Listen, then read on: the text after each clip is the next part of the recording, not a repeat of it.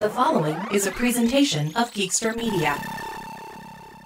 Hey there, and welcome to the latest episode of the Geekster Geek Out podcast. Now, on this show, we give interesting people who are known for their fandom of a particular corner of pop culture a chance to geek out about another obsession that they're rarely invited to discuss on any other platform. Now, this time around, we are joined by a retro pop culture fan who's been helping us remember the 80s and 90s online for 20 years on his blog, Sludge Central, formerly the Sexy Armpit, for nearly 10 years. And now, as co host of the Purple Stuff podcast with Matt from Dinosaur Dracula, we've heard him talk about Masters of the Universe and discontinued sodas and pro wrestling. And although annually we do get his picks for the best Halloween songs, we rarely get to hear about his other musical tastes and fandom. So, Jay, it's time for you to complete the phrase I never get to talk about. Kiss, the Yeah. hottest band in the world. Yeah, Oh, I'm so excited to be on the show and always an amazing intro from you. So thank you so much for having me. well, so here's the thing. So we've been able to get together in the past on a couple of my other podcasts that I've done, and I've had you on as a guest. And always we take like just a few minutes and we get to talk about Kiss, but we've never been able to go full bore, right, into Kiss. Right. Yeah, it's always, and if there's someone else on, it's like, oh, they're on their Kiss thing again. But no, it'll be so great to, dive in deep. So I'm ready for it. Yeah, so this is going to be awesome. So let's just get to the beginning. You and I have talked about this before, but for the benefit of people who are just checking out this topic with us for the first time, what year did you first discover Kiss, and really, what was your first reaction once you saw them? When I was a kid, I think honestly, it was as far back as I could even remember. Some of my earliest memories are of Kiss, and that is because when I was a little kid, I was at my neighbor's house up the street, and he had all his vinyl albums around on these shelves, like really close to the ceiling on each wall. So he had like Dress to Kill and Alive 2, and specifically those two albums just stuck out at me. And I didn't really even know what I was looking at. I knew nothing about it. And he explained to me that they're a rock band. So of course I'm just looking at the pictures. I'm like, this is so cool. So Dress to Kill and Alive 2, when you see Gene and his bloody face and everything. That's what stuck out to me. It was very vivid, and I was just completely in love from then on. And then he started showing me. Not only did he have the vinyl, but he had the cassette tapes, and it was not only music, and it looked cool and scary because I love scary things, but it was also collectible. Like there was a collectible aspect of it, which always appealed to me even as a young kid. So that's really what got me into it. So I would say in the very early part of my life, I mean, I must have been, like I said, 2 or 3 years old, which is just crazy. Yeah, that is wild. Yeah, to think just again the imagery, which I think is what most people even know now. They don't know the music, they know the image of Kiss. And yeah, it's Exactly. either going to turn you off or it's going to fascinate you. And in my case, it definitely was turning me off. I didn't know. Like I had no rock fans, I had no heavy metal fans. Like my brother, he liked like Emerson, Lake and Palmer, like Yeah. progressive Yeah. rock Uh, from the 70s, like yeah. stuff like that. So it was just like I didn't have that exposure. And then I get into high school and I there's this guy who's always coming into my math class and he's always got a Kiss shirt on or an Ozzy shirt on, and I'm just like, what in at this moment in time, it's all about Marilyn Manson. It's all about, Nine Inch Nails. It's like this kind of just like grungy, scary music that's coming out in the 90s. And I just lumped Kiss in with them. I'm like, oh, just some devil worshiper guys. I get how this is. All right, yeah. And Yeah. so basically like this is probably like 90 end of 96 early 97, and then he's got like Kiss t-shirts but like from the concert that he went to. So he's just like he heard me talking about it because I'm asking questions, and he's just like, but have you ever actually listened to them? And I'm like, no, I mean, why would I mean, at this point, just think about the closest I got to rock and roll was the Teenage Mutant Ninja Turtles Coming Out of Their Shells album. Like that's what I knew of rock and roll. Yeah. I And mean, still, I mean, that's not bad. I love that. yeah, it's a great way to get going. I mean, but this is even in high school. Like, look, I watched MTV. I knew about Smashing Pumpkins. I knew about Green Day. I knew about all this stuff, but like, they weren't like my band, right? I didn't have a band. So one day there's a substitute who's just like, guys, I don't care what you do today. Just do it. You want to study for another class? You want to just talk? Whatever. And so this guy, his name is Galen, he ended up just bringing in two computer speakers and his Discman that day and the Kiss album Destroyer. And he happened to have them with him. That was all he Oh was my, carrying in his backpack. And yeah, he's just that's like, amazing. I'm gonna play this for you today, and you're gonna see what Kiss is all about. And I listened to it, and I'm just like, wow. Okay, I Yeah. was not expecting like Mozart arpeggios and all these different things like in Detroit Rock City that kicks off the Yeah. album. And then I'm hearing Beth, which is this just all orchestral ballad. And I'm just like, I've misjudged these gentlemen. I'm gonna have to understand more clearly what they're about. So we're getting into the summer. Yeah, so it must have been early 97 going, mid 97 going into the summer because he's like, Pope, here's what we're gonna do. I'm gonna give you an album. You're going to listen to this over the summer. We'll talk in the fall, and then you tell me what your thoughts are, right? And the album he gave me was, Oh, you wanted the best. You got yeah. the So best. this That's this is awesome. Kiss had just gotten back together for their reunion tour, Yeah. and this was their collection of live albums, tracks, like Yeah. compilation best of. And Right. so he gave me this, and that's the best way to learn about Kiss, a live introduction. But plus, at the end, it had an interview that Jay Leno did with the band members. So then Right. I got to know the personalities behind it and the imagery, just everything about it. And so I listened to it like while I'm doing chores all summer, while I'm cutting the grass, I'm listening to Kiss, pulling weeds. I'm just like, oh, and I got hooked and I just started, we'll get into this, but I started going and buying albums before we got to the fall because it got me that much. But Yeah. Oh, I mean, that was the best teacher ever. And also, like, if you're going to get into a band that way, Kiss is a great band to like dive into that way.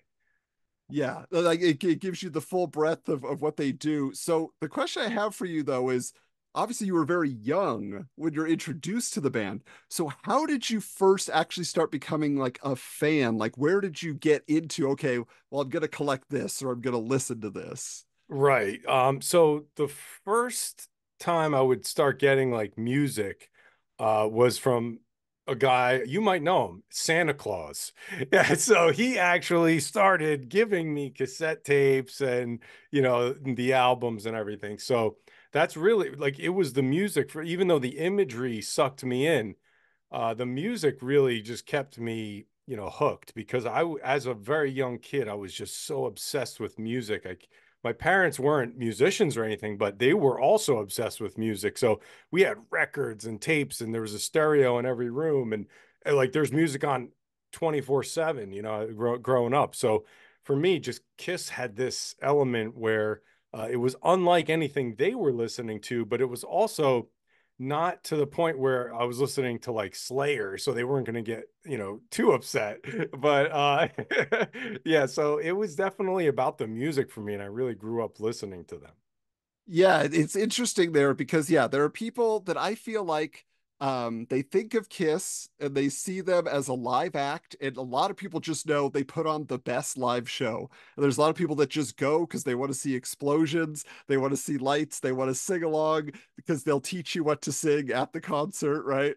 And so like there's a lot of people just do that, but then there's like people like us, we're like, I can't stop listening, I gotta learn more, I gotta figure it all out. There's so much to get into. And that was what it was for me was as soon as I heard like, all these live tracks and then I'm starting to buy albums, I'm just like, there's so much history here. Because at Yeah, that point, the band had started in 1973 is when their first album came out. So now this is 1997. So you think about all those years of history, multiple decades that I can now dive into.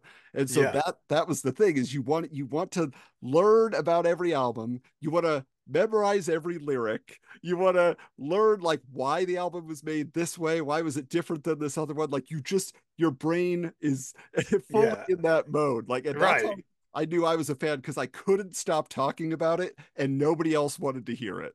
Right. Yeah, there was so much lore that you can, and there really, I mean, not, you know, and I'm sure we'll get into it. But the lore is definitely, I mean, the lore lures you in, you know. It really does. It really does.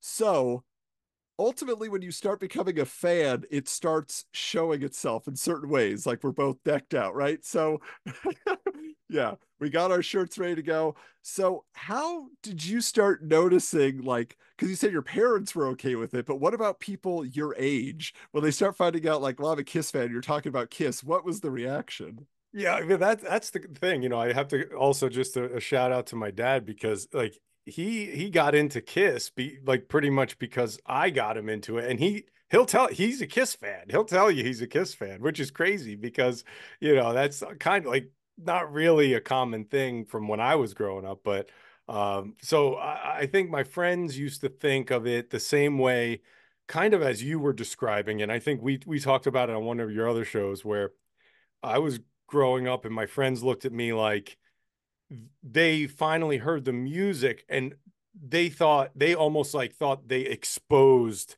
the band. Like they are, like you said, Beth, like they are not expecting these almost, you know, they're not expecting orchestral songs or love songs or anything like that. They're like, yeah, I put a Kiss song on it, and it was like Tiny Tim singing or something like that. Because or Rod Stewart, you know, they didn't expect that. But then you turn on another song and you got God of Thunder or you know these songs like Gene has. So they run the gamut.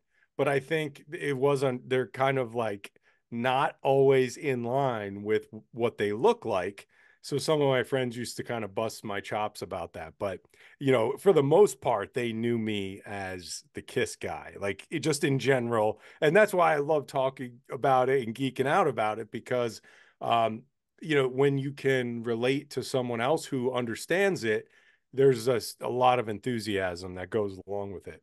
Absolutely. Yeah, like cuz like my friends, they just knew I didn't get a driver's license till after I graduated. So my friends were always giving me rides and I always had several Kiss albums with me in my backpack everywhere I went. So I was like, "Okay, we're putting on a Kiss album." And Yes. the time they were okay with that. But they were just like they would listen to it. They're just like, "What is this though?" Like Yeah. Yeah. But I could tell you, speaking about friends like that, most of my friends will tell you that the only reason why they know songs like not the real famous ones like you know rock and roll, but they'll know songs like you know War Machine because of me. You know they'll say, "Oh, I heard that first when Jay played it in his car," or like you're saying. So I think you know when you're a Kiss fan, you're always kind of you know raising the flag and always touting the band and how great they are. yeah, it is. It's interesting to see like the either apathy or just like the repulsion or the just like okay, it's okay, but it's not for me. You know, like wherever they're gonna fall on that. And I know that the thing is, like we said, like other people don't want to know all the facts that we're figuring out, but you start searching everywhere you can to find the information. So I'm curious, where were you going to learn the lore that you were talking about?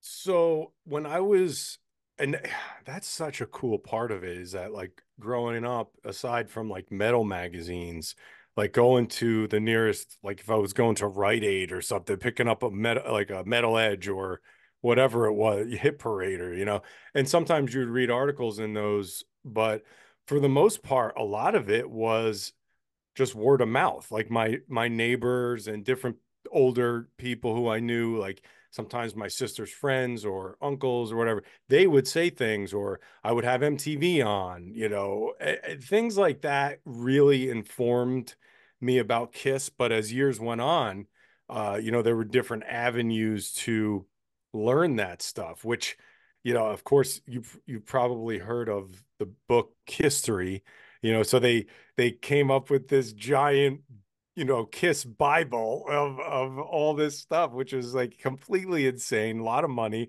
but that was to me like incredible because that's exactly what you want. Like if you're like a person like who's into stuff like we're into, you know, that is a dream come true to be able to have it all in a book and say, here's let's just keep reading and reading about this mythological band.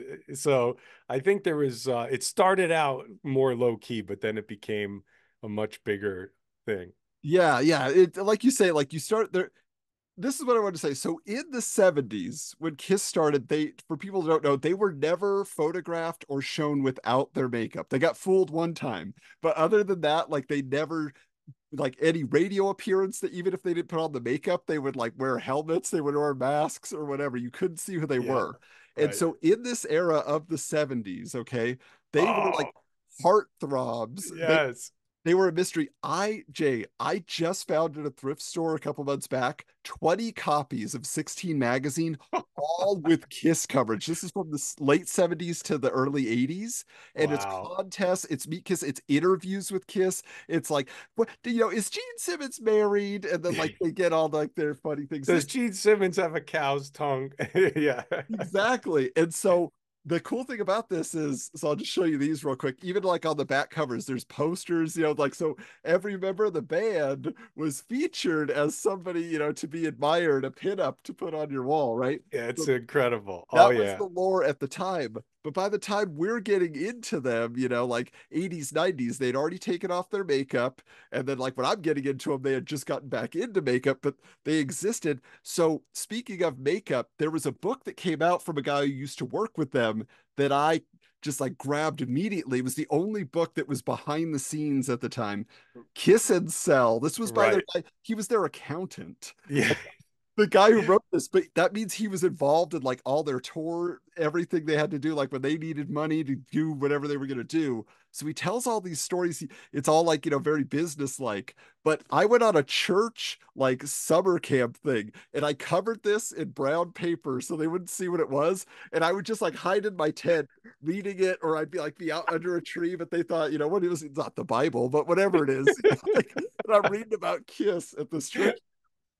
Oh man. Yeah, so there was that, but there was also this book here, despite Oh the cover. This book was awesome because what yeah. it did was it gave you the details on every album, but also every related album, every bootleg, every album that a band member had been in another band. Like here's it's falling apart. I've read it so much. Yes. But Mark St. John and White Tiger, who was one of their Yeah. 80s guitarists, I, like s- I have that also, and mine started falling apart too.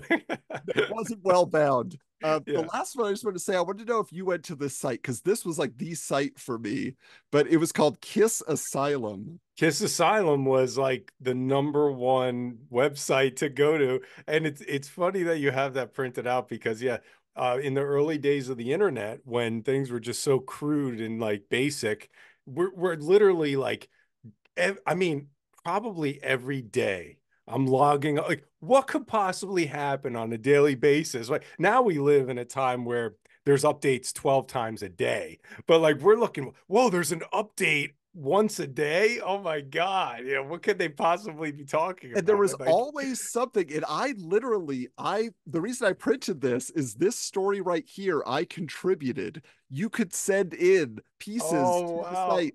And I told them I was listening to the Mark and Brian morning radio program where basically they had a fan who said that he got his autograph of Paul tattooed onto his Oh arm, wow. Yeah. That's awesome. So it's just like I'm on Kiss Asylum. Yeah, I that's can't so believe it. cool. My That's first so time being cool. published. So but yeah, and then like you said, Guitar World and Metal Edge and everything. I would just cut things out. This was on the front of my binder in high school. Oh, sweet. I like I'm that. flipping around. So yeah, there was so many places to get your information, and it only grew over time. I am curious, real quick. Do you remember watching early video, like on Real Player or little quick Oh, videos? yes, yes. Yeah, yeah, especially like through sites like that. And yeah, it was just horrible to even think back that we had to go through that. Yeah, they'd be like maybe 2 minutes tops if you were lucky. But like the big one for me was Kiss had this album, which we'll talk about in a bit, but they were like at like the lowest point of their career when they did this album. They were on a Saturday Night Live clone called Fridays. And, and Fridays, and so yeah. they performed on that, and there was somebody had uploaded a clip, and I was just like, I can't believe I'm seeing this. Like, Yes, yeah. Well, I mean, that's like, a lot of that stuff for me. I had like on bootleg VHS tapes, you know. So like seeing it on the internet, I was like, I have that one. Yeah.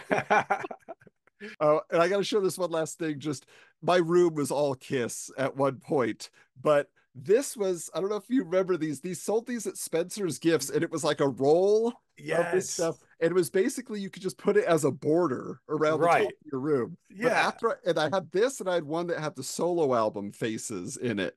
And I just took those, and after I did my room, I just put them on everything else, like all my binders, like anything I had a Kiss That was a sticker. great thing because yeah, Spencer's had like a relationship with Kiss in terms of selling merch. So there was always like it's something that you could find Yeah. Kiss related. Yeah. And we'll get deeper into the merch in a minute, but we got to start with what really hooked us, which was the music. Like you said, listening to Kiss, most people are just looking at Kiss, and we somehow couldn't get enough of the music. So during this time of the 90s, literally bought every Kiss album. They were all being released as remasters, they were called. And so you could go and get like a nice, remixed version of these classic albums, which was perfect. So I want to go through each of these. We will give our favorite song from each album, and we'll go through the makeup era, the non-makeup era, back to the makeup era. So let me say here, Jay, Kiss, their 1973 debut album.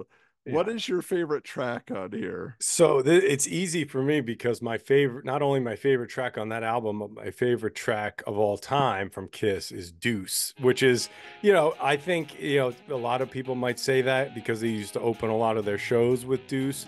And it's also, to me, there's there's a point where obviously but for people who aren't fans of Kiss, there's a point in the song where they're sort of swaying back and forth with their guitars, to the left and to the right, and they've got this choreographed thing going on. Yeah, and I saw that, and I'm like, this is unreal, because I think what some people, like maybe your friends, might say, okay, maybe that's cheesy or corny. There's always like a juxtaposition with this band where they are super hard and loud and bombastic, but they're also like they're doing a choreographed dance on stage. So it's just so much fun in every way possible. Yeah, it's like a tradition, yeah, that they, Yeah. that they carried through their entire career. Now, for me, like that is like a quintessential Kiss song, but I always land on Strutter. Yeah. Strutter is a great song because Kiss ultimately, there's this term cock rock, right? Like they are about like getting girls and talking about how great they are and that they're the ultimate lover and all this kind of stuff. But Right. Strutter is about a girl who's like the ultimate woman that like is unattainable. And Yeah. the thing I like about it though is every version, whether Kiss recorded it, like they re-recorded it for their double platinum album, and they did a great new version of it there. But then they also like have had other people cover it. Like they did a cover album that they produced, and the band Extreme did an awesome, like funky cover of Strutter. About the Yes. Detroit Rock City soundtrack, the girl punk band, the Donnas. The Donnas. Yeah. Of Strutter. Like everybody that covers it, it sounds great. It's just solid rock and roll. So You're right. You're absolutely right. And I agree with you. And I just dropped something. all right, so our next one here, this is their second album. This is Hotter Than Hell. Has a lot of interesting imagery on here. There's a lot of lore that goes with these pictures. Oh, there is. Yeah, Yeah. there's like all sorts of stuff that the band was up to that caused problems with getting photos. Yes. But it's also very arguably like their worst album in terms of production. It sounds really strange. It sounds like low quality, but I kind of like that with the first like three albums that like the audio quality is like kind of mediocre. They've since remastered them and everything, but with that album, my favorite track on there is definitely uh you're gonna be surprised, I think, Watching You, which is not what I think people think. I think I used to my former self would have said Parasite, or Hotter Than Hell, but as I've gotten older, I realized Watching You, that's my favorite track from the album. It's just really good. How about you? I think so.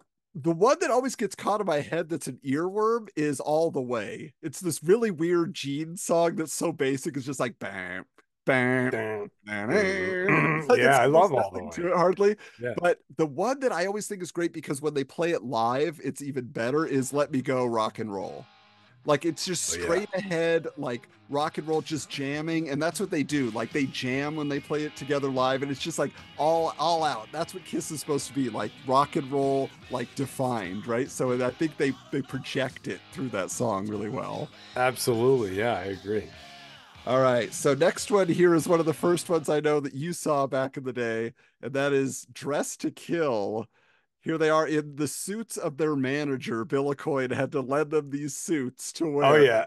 And so this is kind of like I said, it's one of the first things that made me fall in love with Kiss because so they're on a street corner in Lower Manhattan and they're getting that photo taken and you see these guys in this monstrous makeup and they're in these tiny, well, Gene is in a tiny suit for sure. And like this looks so weird but cool. And as I got older, I said I always wanted to just that's going to be my cosplay, a jean and a suit. So I did that a bunch of times that I was literally like going to a Kiss party one night in Lower Manhattan. And like there was a few people dressed in costume and I have to walk from where I parked to this bar. Like people are stopping, like, oh my God, it's Gene Simmons. Like, and I got the huge boots on and the tiny, like the pants are like so short, but it was wild. And that album specifically was I think is really so underrated. I think for me, Ladies in Waiting is my favorite track off that album. That is a very Gene Simmons song because he actually wrote a book, if I remember right, about prostitution, right? Like he just thought like it's the oldest profession. I'm gonna tell you all about it and why it's great. Like it's crazy. For me on there's a lot of great tunes. The one that always gets me though, and I think it gets a boost because I was introduced through You Wanted the Best, You Got the Best, but that is Room Service, which is about being a rock star on the road and how ladies are always throwing themselves at you, right? Like that is again quintessential rock and roll fantasy, and it's a funny song. Like there's a song about like this like young girl like coming on to him, and then the dad's getting mad at him, like it's so funny. Like so I love that song, but they recorded it for. Like, I say that because You Wanted the Best, You Got the Best supposed to be their live tracks, but all their live albums technically were only partially live, and a lot of it was just recorded in studio or in an empty theater to get it perfect. And that's one of those songs which you listen to it and you're like, yeah, maybe the guitars or maybe the drums are from the 70s, but those vocals are all 1997, 1996 Paul, like Yeah, yeah. very No, because I know what you their mean. vocal stylings changed so much from the early days to where they Oh, ended. absolutely. Yeah, totally. Speaking of live albums, just real quick, this is the one that made them famous. I mean, Alive, collected what Kiss was, which was a live act, and really brought that to everybody here that needed to listen, you needed to hear it. Do you have a favorite live version of a song from this album? That's it's a good question. And to be honest, like, so that you're right. A lot of people got into Kiss from listening to the live album because you're thinking, well, this is more of how we can capture the band in their element rather than the studio tracks. And I agree with that. I'm just like in general not like I love the album, but I'm not a huge fan of live albums in general. Oh, So for me, I mean, I'll listen to that album, just over and over again. But I think, believe it or not, I think Rock and Roll All Night is better on that album than it is, and you hear it, I think it's fun on the studio track, but that's kind of what really put them into the next level. So I think just if you don't say rock and roll all night, you're kind of doing them a disservice. Only, you know, it's like that's really what made them famous. That on because it was on Dress to Kill, which you showed before, and it wasn't a huge hit. So Yeah, so the live version yeah. is what got everybody excited about going to see them and feeling like, oh, this band has something. Like, I'll just say for me on there, there's a song called Come On and Love Me, which is also from Dress to Kill, which is just a great tune, but it sounds so much better when Paul is just like hyped up and the adrenaline is So going. it's funny that you mentioned that because with "Come On and Love Me" on there, that was the first time I realized, like, and you're saying how the vocals always kind of change a little bit. So on that track, Gene would say, "Come on and love me," and he was like very gruff with it. But when you listen to the studio track, it's a little bit different. It's a little bit more melodic and not as like. But then you hear Gene just with that like, you know, it is Yeah, this because on big, the big, studio track he does falsetto, and yeah. live he goes low and gravelly. Yeah, Yeah, exactly. So awesome. it's just interesting because you know those little nuances, and you know all the fans do. It's just nuts. We've listened to it so many times. Yeah, you start picking up those things. But here's the big one here. This was a very like divisive album at the time, but ultimately had like their biggest hit for the moment, which this is Destroyer from 1976. Bob Ezrin is the producer on this, and he really shaped the album. He really turned it into something special. He's the one who added all this orchestral stuff. So Beth is on here, Detroit Rock City, which they later, named their movie after and all that kind of stuff. So, Yeah. Destroyer, there's a lot of interesting tracks on here. What's your favorite? That's a good question. I think I want to say it's a toss up for me because I love my favorite track is really God of Thunder, but Detroit Rock, I hate going with the common answer, but Detroit Rock City is so good. It's so hard to not say that song is like my favorite on the album, because like it's an amazing album no matter what. But I think if I was gonna, I could easily go up and do karaoke to God of Thunder. Then I'm like, man, Detroit Rock City's gonna get everybody up on their feet. So I think it's a toss up for me. But I mean, I guess if I had to really decide, I think I would go probably Detroit Rock City. No, it's a great tune, and again, it shows what they were capable of, and it really changed their abilities. Like Bob Ezrin said, you guys just can't play like these chords all the time and just keep it simple. Like you got to have levels, you got to change your tempo, you got to do all sorts of stuff and make it interesting, and that's what they did there. So that's the first song on the album. The last song on the album is "Do You Love Me?" And that's the song that always got me. Again, if Paul Stanley is singing about being a rock and roll star, okay, I'm gonna listen. And that's what it's about. It's I'm so great. I got all this money. I got private jets. Everybody loves to hear me play my guitar. But do you actually love me, girlfriend, hanger on, whoever you are, right? Like, so there's that's what Paul always brought to the band was a little bit of like it was kind of a mature theme, kind of a vulnerability that you could see in that at the same time saying I'm an awesome rock star, but do you love? Right. Right. It wasn't always like the Gene bravado where there was no doubt in his mind. He didn't care really if they loved him or not. Like he knows they're in the palm of his hand. But yeah, Paul had the heart, right? Yeah. Yeah, I like that. So next one here, because Destroyer was so experimental, they decided they had to go straight back to, just meat and potatoes rock and roll. And they recorded this album, Rock and Roll Over, which has one of the great album covers. I mean, you just look at Oh, that, it's amazing. it's such a classic album cover. I used to have just like a regular, like I don't know if it was a Jan Sport, like a black backpack in high school. And for like all 4 years, I had that patch on the back of my backpack. Like it was like, it was the thing that I had to have. It wasn't by accident, it was Yeah, just my me too. I statement. had Yeah. an army jacket. I still have it that I put all these Kiss patches on, and that was one of them. I have all Yeah. the solo album ink patches on one arm, and then I have Rock and Roll Over and a Kiss Army patch on the other. Oh So yeah. And it's such an underrated album. It's crazy because, some of the songs they're not as like necessarily like hard rocking, or like super bombastic. But I mean, they're fun rock tracks. And it's a tough one because there's so many amazing songs on it. I think for me, I'm gonna go Take Me. Take Me is amazing. The lyrics are incredible.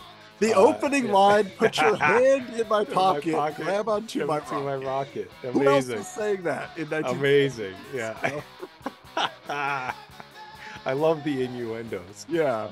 Well, and speaking of innuendo that I think was unintentional, Mr. Speed is the song that I love. It's such like a weird kind of almost like country groove to it that Paul plays this song. And it's really cool. I mean, Dr. Love is great, but I think the live version of Dr. Love is the best version. But Mr. Speed, the ladies call me Mr. Speed. It makes you think something else. Not that he's so fast to like Yeah. rip parts, I think is his point, but that's not what you get out of the lyrics ultimately. Oh, okay. Next one here though, 1977, Love Gun. Okay. So this is the first time all four members of the band sang on the album. Previously, it was just Peter would sing and mostly Gene and Paul. But Ace had never sung a song, even though he was writing songs. So he gets his debut track here. But what is your favorite here? So the opening track is I Stole Your Love, and that is for me, it's always been one of my favorites. Just and it's what I loved about it is that you mentioned earlier Detroit Rock City, the movie that they had. So when that came out, of course, I was like front and center. I think I skipped school that day to go to go watch the movie. But the opening of the movie has I like when the credits kick in, they put on the album and they're playing I Stole Your Love. I'm like, that really captures a lot for me because that song, it's fast. It makes you just want to like bounce around your room. So that's definitely, and of course it's hard to pick. I mean, all these songs are just incredible. So, but that would be my pick. And it's great. Like when you watch the old footage of, they would start their concert off with that, and they're on these risers, or they had a staircase like that they would come down, and like, and Paul is just like like flying all over the place. There's so much energy coming out. So that is a great song. I always though just have to go with the title track with Love Gun. Is this one's a little beat up, but I picked up this vinyl copy recently, and I love that song so much. Like there's so much power to it. They still play it to this day. And Paul makes that his song when he flies out into the crowd on a line, like onto a little stage. Like, and so, but to me, it's the outro solo. Like when Ace is just going, Yeah. Mhm. like that just gets me every time. Like I just love it so much. So Oh, so good. so we talked a little bit about the live tracks, again, some of the better versions. So Alive 2, just real quick. So this was, again, they had made all these three albums, then they recorded a live concert that had all the songs from that album. Then they released all the ones we just talked about. So they had all these new songs they were playing live, and they put it on this double album here. This is the picture that Jay was talking about. Look at Gene Simmons there, Oh just yeah. sweaty, Yeah. And it's like dripping. he's got all, if anyone wants to like Google that, like he's got all blood. He looks like a movie monster. He really does. Yeah, and so, but the thing is, they also, as a bonus, released the final side of the second record had four new tracks on it. And so you can actually get new Kiss music and some of their live stuff. Do you have a favorite of those original tracks? I think I'm gonna go All American Man. Even though I have to be honest, like I always say this. I think I probably said it to you on one of your other podcasts. Is that to me? There's no bad Kiss. Like it's like pizza. Pizza. There's everyone says you can't have bad pizzas. As long as it's pizza, it's still good. So for me, someone could say, "Oh, that's the worst Kiss song." Like, even the worst Kiss song is still good to me because it's Kiss. So I think in those cases, those songs aren't great. One of them's like a cover of the Dave Clark Five or something. I just think All American Man is one of the better ones. Although it kind of was just like, let's put a few extra songs on this to sweeten the deal for the people. But Yeah, I think that would probably be my best one. Yeah, I mean, I love that song a lot. I'm a 6 foot hot look all American man. Like that's a great lyric. But for me, when I first listened to the album, the one that just blew my mind just sonically, just listening to it was Rocket Ride. Because Ace Frehley had only done Shock Me on the Love Gun album. This was his next, original song that he was presenting. And Rocket Ride, it just starts out with this riff which has this really heavy flange effect on it. If anybody out there plays guitar, the flange effect. And it just like, what am I hearing? It's doing opposite sounds to what he's playing, and it's in the background, and it has like a super like long solo, and it's just like it's a wild, wild song. And it's just like, baby wants it fast, baby wants some flash, she wants a rocket ride. You can read it Yeah. all you Well, want. so they hit so many they hit so many of the notches because not only like you said it sounds space age, which and that was Ace's entire he did a great job of creating songs that fit into his character, which again is like one of the great things about Kiss is that they have all characters and a lot of their music and their songs fit into their characters. Rocket Ride, there you go, space rockets, right? And then the sound itself that they created in the song does sound a little space age, which a lot of his other songs did too.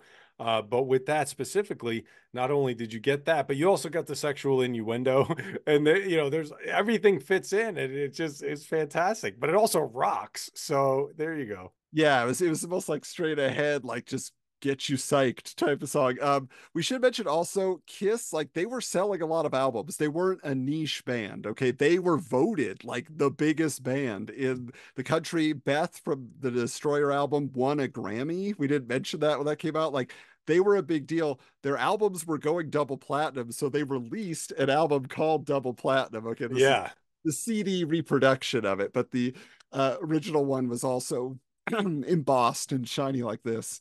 I I Um, I love double platinum. Yeah. so to tell them what the premise is behind Double Platinum. What did they do with these songs that were already their hits in their back catalog? So, well, they re-recorded them with, and I don't know all the specific details, but I know that they were re-recorded for the album. And there was, they have like the remix of Strutter on there, right?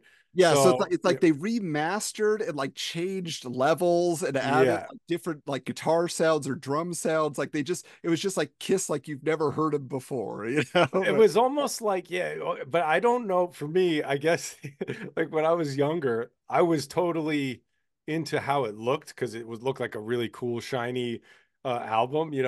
Uh, but I don't know if I really was aware of all the details and really fine details that they did to change a lot of these songs. And then when you're reading books like you brought up before, then you get to really see like, oh wow, this was a different version, and you come to appreciate some of the other versions because there's things that might be completely different and you don't even realize it. So Yeah, I mean, definitely. Now, the thing I realized is if somebody's watching this and they're like, oh, I know Jay, I know Adam, I've heard of Kiss, we didn't tell them all the names of the band members and what their personas were. Okay, so real quick, we're getting into their solo albums. Yes, Kiss released 4 solo albums, one by each member of the band simultaneously. Okay, and they got to just write their own songs, do their own things separate from the band, which led to a variation that was very strange. But before we get into that, the other thing that was happening at this time in 1978 was they made a movie. And that movie was called Kiss Meets the Phantom of the Park.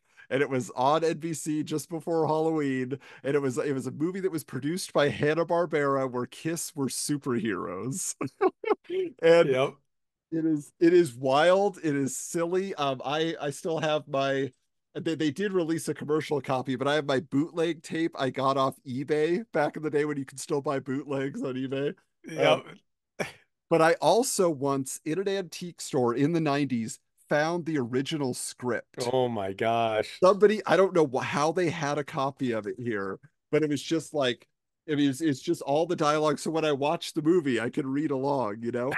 I just want to read real quick the descriptions of the characters here, Yeah. just again to give you an idea of the band. So Peter Chris is known as the Catman, and like his fellow group members, wears makeup which evokes and reflects his fantasy persona. His feline agility takes on superhuman dimensions when the power of his talisman is evoked.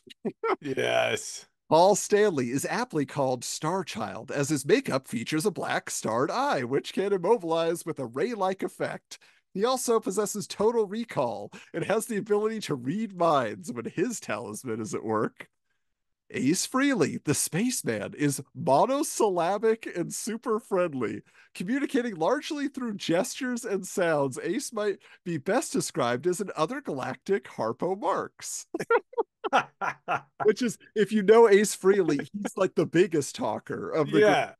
But Yeah, but exactly. apparently the lore I've heard is when the screenwriters went to meet with the band, Ace was just like being really silly and he Yeah. wouldn't say anything and he'd just go ack. Ack. Hey, Yeah. Really? And he just wouldn't do anything to give them an in. So they're like, I guess that's his persona. But finally, Gene Simmons is known as the Demon, but a friendly one. He cannot speak unless he is wired electronically, and even then, his speech is sparse and cryptic, and more often than not, punctuated by electronic growls and menacing gestures and movements. When Gene's personal talisman is at work, he's able to spit bursts of flame at will and possesses superhuman strength. Yes. I never knew that was the explanation for why his S- had an effect on it. I just feel like a lot of it tied into, they were in the comic books and the Marvel comics at the time and everything. They could have just made, since it was Hanna-Barbera, they could have just made it an animated. I think that might have been like an It might have been animated movie better, would have yeah. been cool. Yeah. Easier to swallow.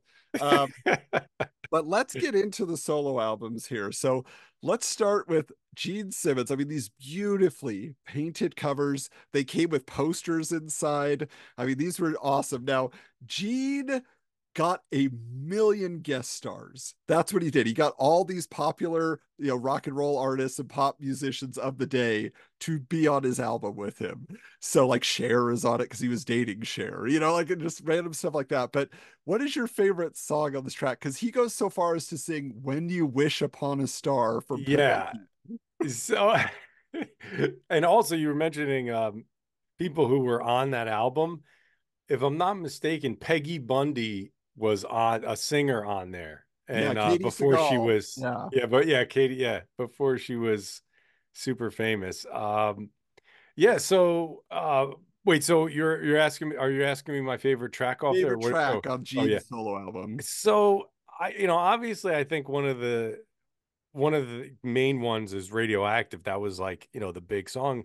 And I would think when I was younger, I probably would have picked that, but there is a song on there, um, Always Near You, Nowhere to Hide. It is completely like not something I would have ever thought I would be into, but in my adult life, I think that's one of my favorite tracks off the album because one of the things he doesn't get commended for.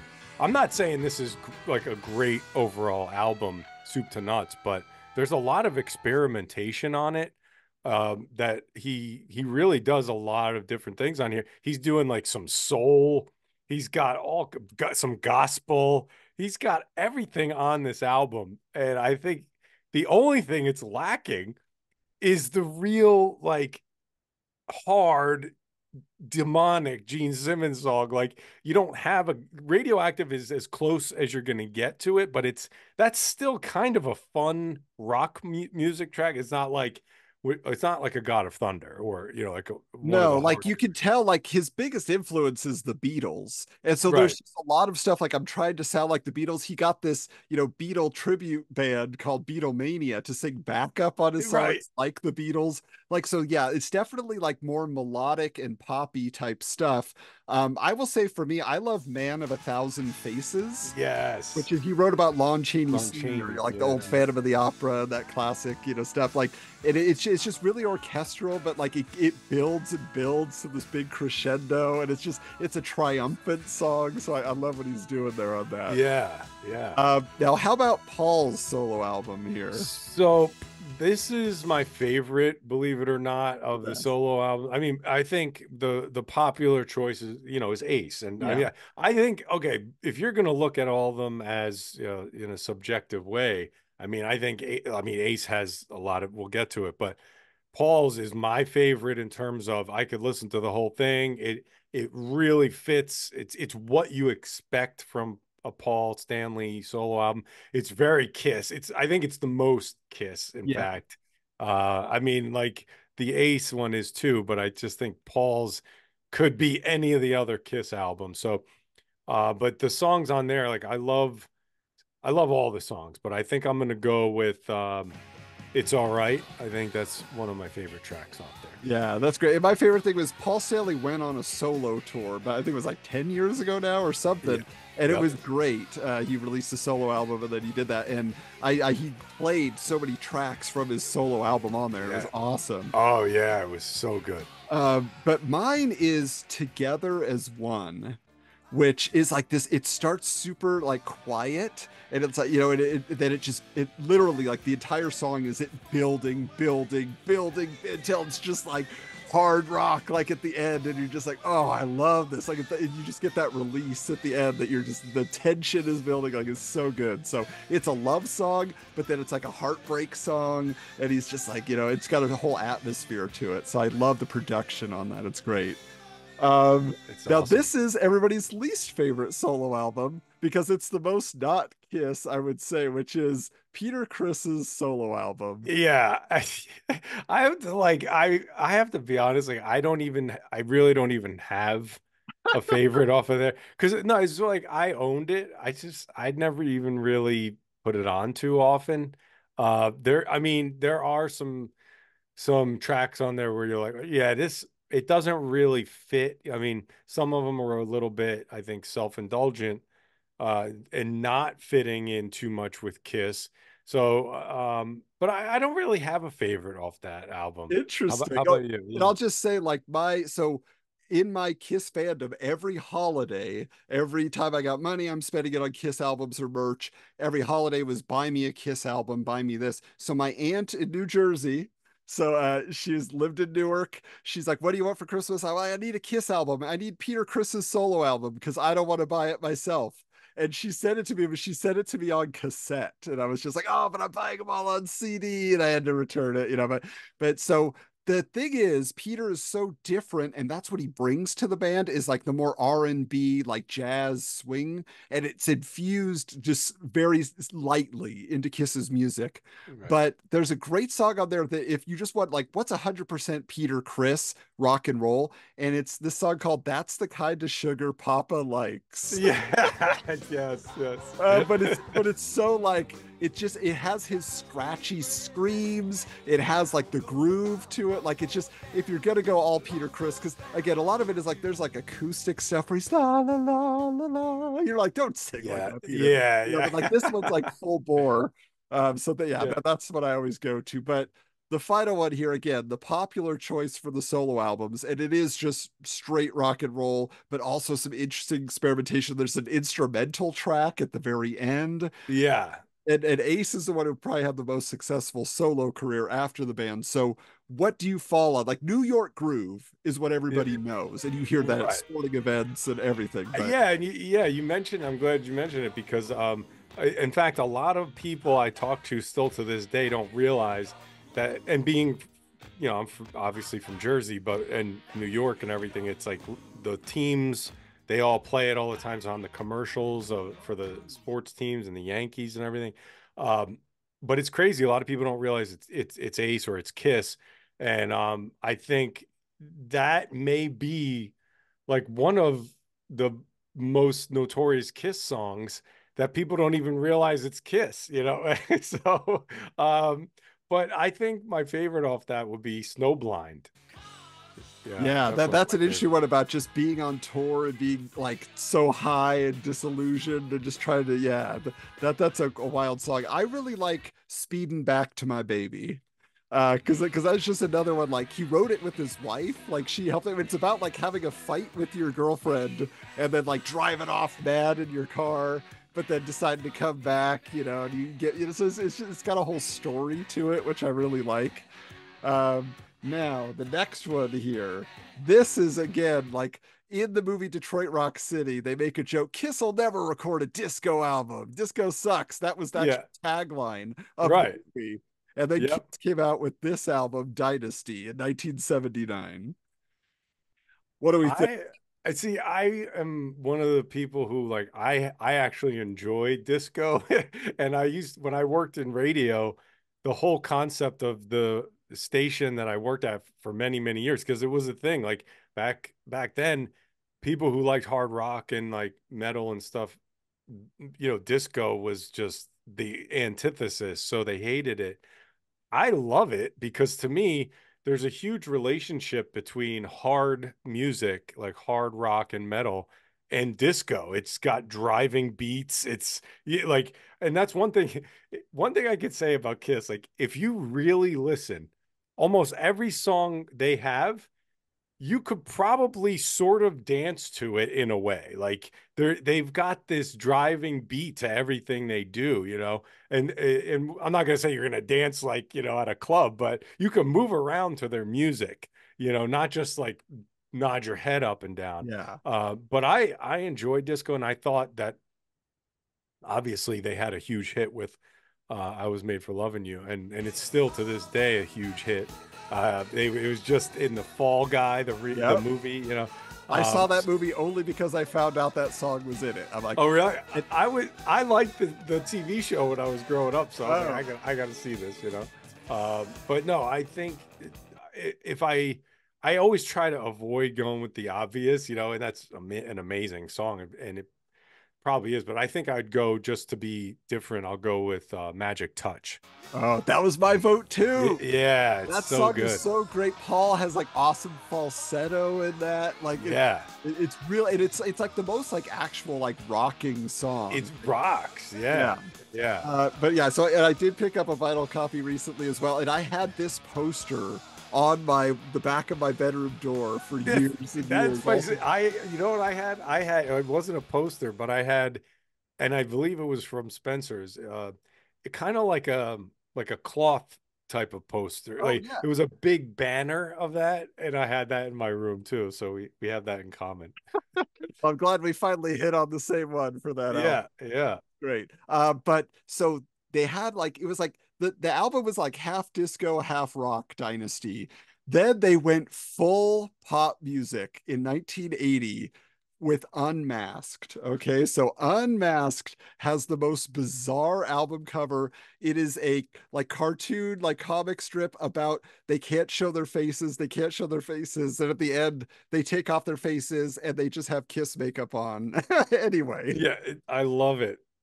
I love the, and to be honest, I never understood why, but I mean, if you're a real Kiss fan, you obviously appreciate this album, but everything you read, especially back in the day, would always be like, it didn't sell a lot of albums, right? And it was popular in Australia. Okay, great. I think it's a phenomenal album. I just think, I mean, there, to be honest, I don't think there's like really a bad track on it, and it's even hard to choose an amazing one of these amazing songs. But I think I'm gonna go with Shandy just because I just love Shandy. I think it's a great song. Yeah. And for me, it's what makes the world go round because Yeah, it's a Paul Stanley understood the assignment. We're yeah, not doing rock and roll, we're doing pop music. And it's all melodies and it's all like, just it's such a great song. If you guys look at that one up, you're like, this is Kiss. Yeah, this is Kiss. But he yeah. gets into some more falsetto and some other stuff in there. And so it's a very fun. And the thing to know about this is by the time Kiss got to Dynasty, it was like Kiss overexposure in the world. And like they were now appealing to kids. They had totally lost their edge. And so by 1980, they couldn't even like have a tour for this album. Nobody cared about Kiss. So they had to go to Australia where they had never been. And they were like the biggest thing in the entire continent. Like everybody Yeah. came to see them and they were like huge. But in the United States, nobody cared anymore. And I think, we're at a weird time because, like, you said we passed that disco album, and now like it's that kind of it's like that David Cassidy kind of era, right? So that's they're trying to what are they're trying what how do we appeal to people who are going to buy these albums? They're trying to stay relevant, and that I will commend them because when we're looking at all these albums, I love going through the album because you get to see the changes. They start out as that grungy New York City local, like independent rock and roll, hard rock, almost a metal band, Mhm. during like a Black Sabbath era. And like, look at what they start morphing into over all these albums. It's just absolutely incredible. So I personally think if anyone wants to, criticize their music, I say, look at what these guys have done in their career. It's just astronomical to be able to go through all these genres and still continue to be a band and make money. And it's Yeah. unbelievable. Now the thing is that didn't work. Pop music didn't work. So they're like, well, who's like a respected band? And it's like Pink Floyd. What does Pink Floyd do? Concept albums. And so like they're like, we're doing terrible. Let's go back to the guy who gave us a great album in Destroyer, got us our Grammy, Bob Ezrin. Come help us. Yeah, we need you, Bob. And he convinces them to do a concept album called Music from the Elder. Okay. Music from the Elder is a medieval fantasy album about a boy who is the chosen one and he's fighting the forces of evil. Maybe we don't know because there's actually not a story. There's songs that kind of tell a story, but there were like pieces they recorded that were actual dialogue. You only hear a tiny bit at the very end. They cut it all out. But there Yeah. was a story to be told. This is bizarre. And yeah, and from what, just from what I've heard in interviews and everything, like the idea was that they wanted to do a sort of like maybe like a Broadway production or some sort of stage show, which I have to say, like obviously this was they'll sort of like, crap on it because it wasn't commercially successful.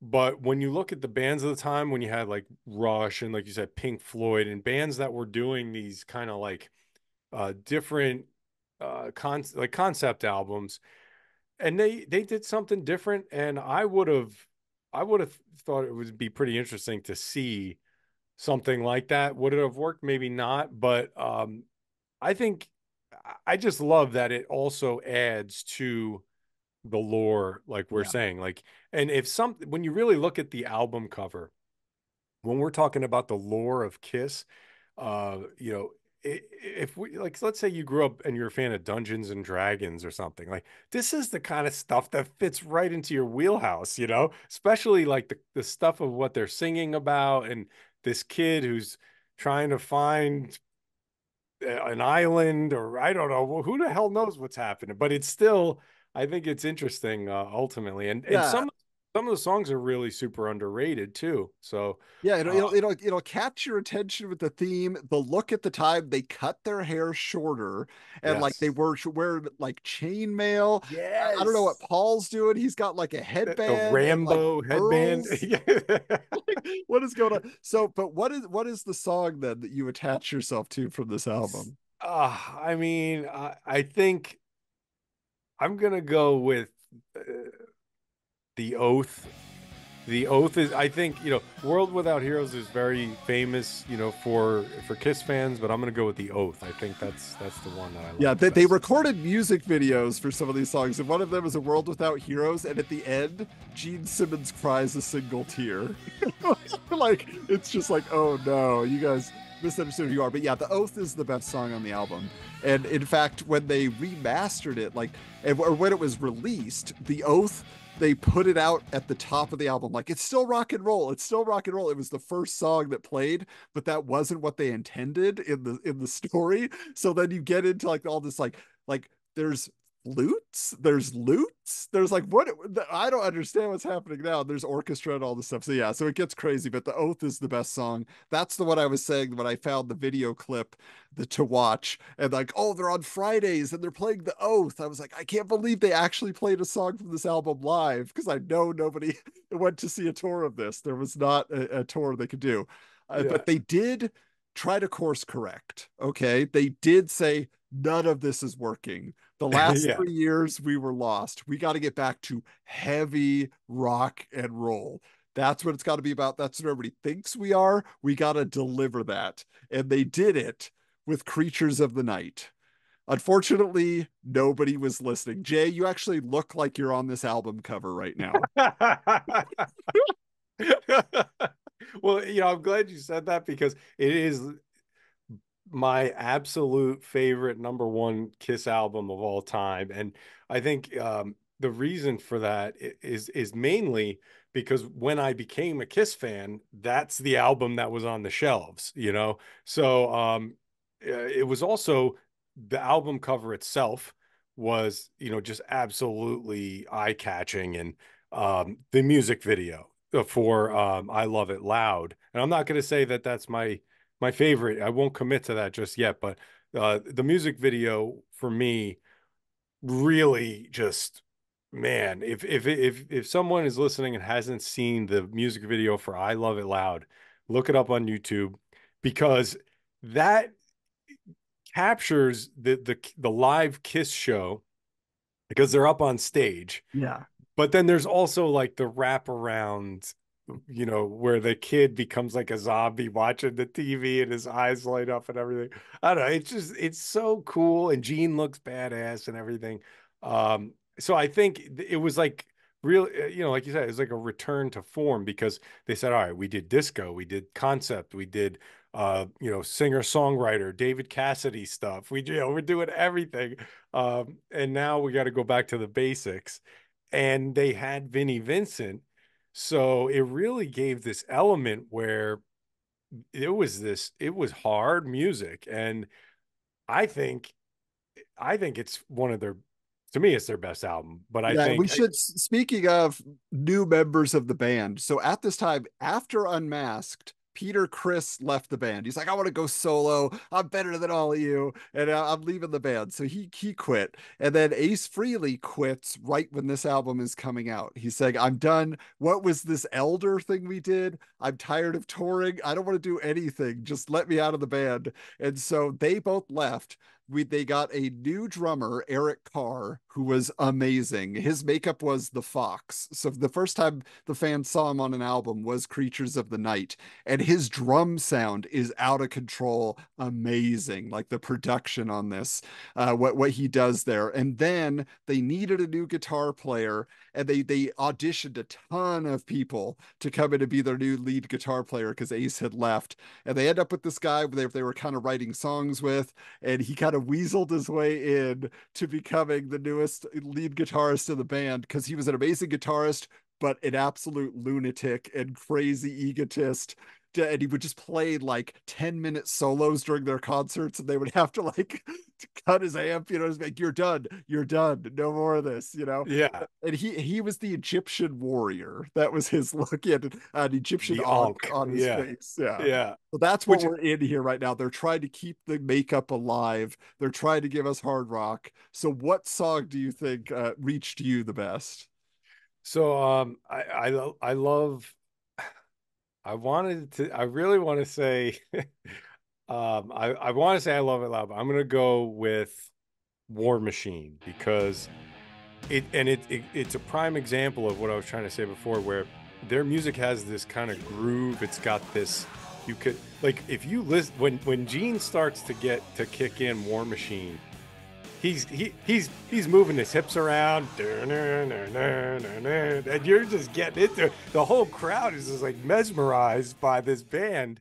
And it's almost like when they're making these songs, like he knows how to how to capture the audience, because this song does such a great job of that. And I mean, again, I think this is my favorite album, because every track is listenable, and I could listen to it as an album.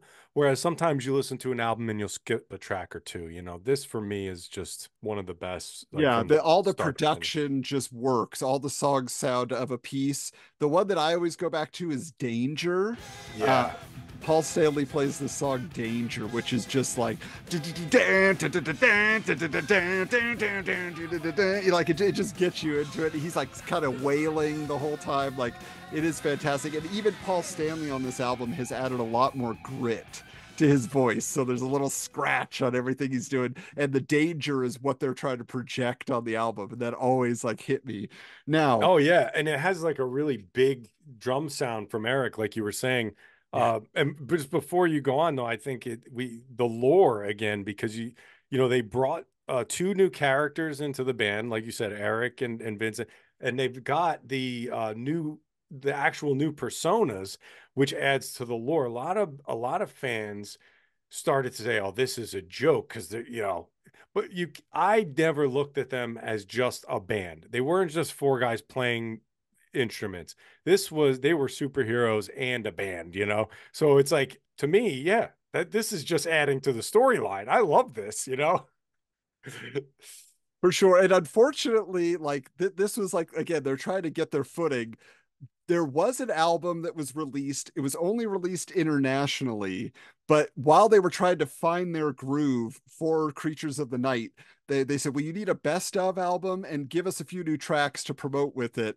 And it was called Killers. And this is their look from The Elder, because they Right. hadn't defined their Creatures of the Night look. Also, you'll notice here, The S the is, logo. Yeah. yeah, So in Europe, because of the SS and all the right. history of World War II, they had to change their logo whenever they played there. But again, we got new tracks on this album. Do you have a favorite amongst those, Jay? Yeah, I mean, I would think like down on your knees. I think, yeah, I would. That's what are you going with? I don't want Mine is Nowhere to Run. nowhere to run. Yeah. That is just because it's such an epic song, and it just like it really, again, it's that building that Paul Stanley knows how to do with his songs. But it's basically about like, you broke my heart, and you just used me to be there, but now you're off with somebody else. He's like, but you're gonna miss me, you're gonna wish you were still with me. But it's just like there's nowhere to run. Like it's just a great like feeling. And he's like screaming it at the girl, like, nowhere to run. Yeah, it really is good. Yeah, man, that's a tough one. Now you got me thinking. But I don't know. I got to think. I like both. I might switch up on that. okay. Yeah. So at this point, though, Creatures of the Night album does not work.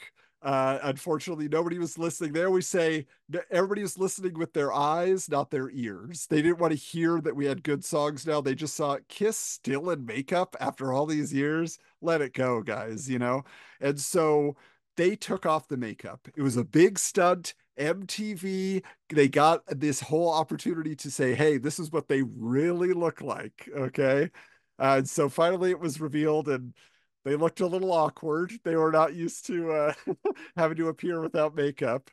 Um, That was like, I think you're even like underselling it. It was huge. It was like Kiss is taking their makeup off. And it was like, I think a lot of people thought like, okay, well, it's a little late to start yeah. pulling this stunt. But when you're a kid, you're like, what? We finally get to see them with no makeup. Yeah, and so they had a new look and they had a new album, and that was Lick It Up, which is, so there they are. If you ever wondered what Kiss looked like without their makeup, at least Gene and Paul, you probably didn't care about Vinny or Eric, but we did. The Kiss fans did. Oh yeah. But this album was mostly written by Vinnie Vincent. He like co-wrote all the songs. He was just a machine. He had worked on like television shows. Like he was just a songwriter by profession. So it was a big charter. They won MTV Music Video Awards for one of their songs that they did, which is a pretty fun song because Paul Stanley's like rapping, Oh like, yeah. basically. But so what is your favorite song on Lick It Up?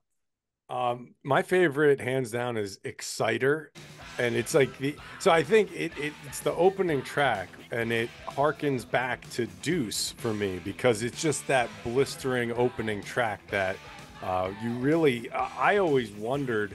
I mean, I didn't expect it to be like a big like single, but I thought that song had a lot more merit, and it may even be one of their best songs, period. But it just, no one's ever talking about it. And I feel like it's incredible. It really is. All their opening tracks on every 80s album, they're all killer. Like they're so good. But yeah, so Exciter is great. And it's all energy, and it's like passion and fire, lust and desire. Oh, Exciter. Yeah, so good. Great. And of course, everybody's probably heard Lick It Up. It was a big hit at the time. It shows up, my friend in high school, actually, my best friend, used to say, they just ripped off the Rolling Stones. And I'm like, what are you talking about? He's like, Start Me Up. It's it, Start Me Up. Yeah, Lick It Up, Start Me Up. Lick It Up. It's totally different. He's like, no, it's the same. I'm like, whatever. But no, my song is, there's a theme here. It's a Paul Stanley song where he's upset that a girl left him. And I'm not saying that was my experience in life, but I'm saying that like I always love his passion. It's 1,000,000 to 1. Oh, so good. And it's just he played that in the solo tour, and it was phenomenal. Yeah. Oh, it's so good. Like, yeah, and it's just it's a love revenge song. Is basically what it is. Really good. It's so bombastic and I mean, he does a lot of that, but it's good. All right. Now their next album, where it's just like, again, we're trying to find what's our new gimmick, what's our new thing that we're gonna do. We don't have makeup, we don't have the platforms anymore. We're gonna animalize. Yes. So their idea was, we are going to now have animal print, and we're going to tell people they have to animalize.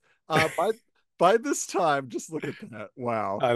It's so good. Post-apocalyptic. So Vinnie Vincent had been kicked out of the band at this point. He was too much of a problem.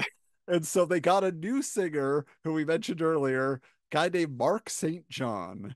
And this was the era of Eddie Van Halen. They needed a shredder. They needed just somebody who could just just like nonsense, notes, as many notes as possible. And that's what Mark St. John was known for. This album has, their single on it was Heaven's on Fire. Like, so that's a great one. But what is your big song for this? I'm going Thrills in the Night. Yeah, Thrills in the Night is definitely my favorite. And again, this is like just super MTV era, where like if you were a band and you had big hair and you could play instruments at all, like you had a video on MTV, like everybody knew who you were. You could be famous. You could, sell albums. You could sell out an arena. It was a crazy time. And I just felt like those videos that they had really kept them going, like just gave them breathe new life. And like you said, like Heaven's on Fire was big, but even a song like Thrills in the Night was like, wow, this is unbelievable, Yeah, Thrills in the Night is great because Paul Stanley produced this album. This is the first time he produces a Kiss album, which he does later on as well. But like just the chorus on Thrills in the Night is just all these layers, just layers and layers of voices. And it sounds amazing. Although for me, it's all about the opening song, Into the Fire, I've Had Enough. It's like in parentheses, I've had enough.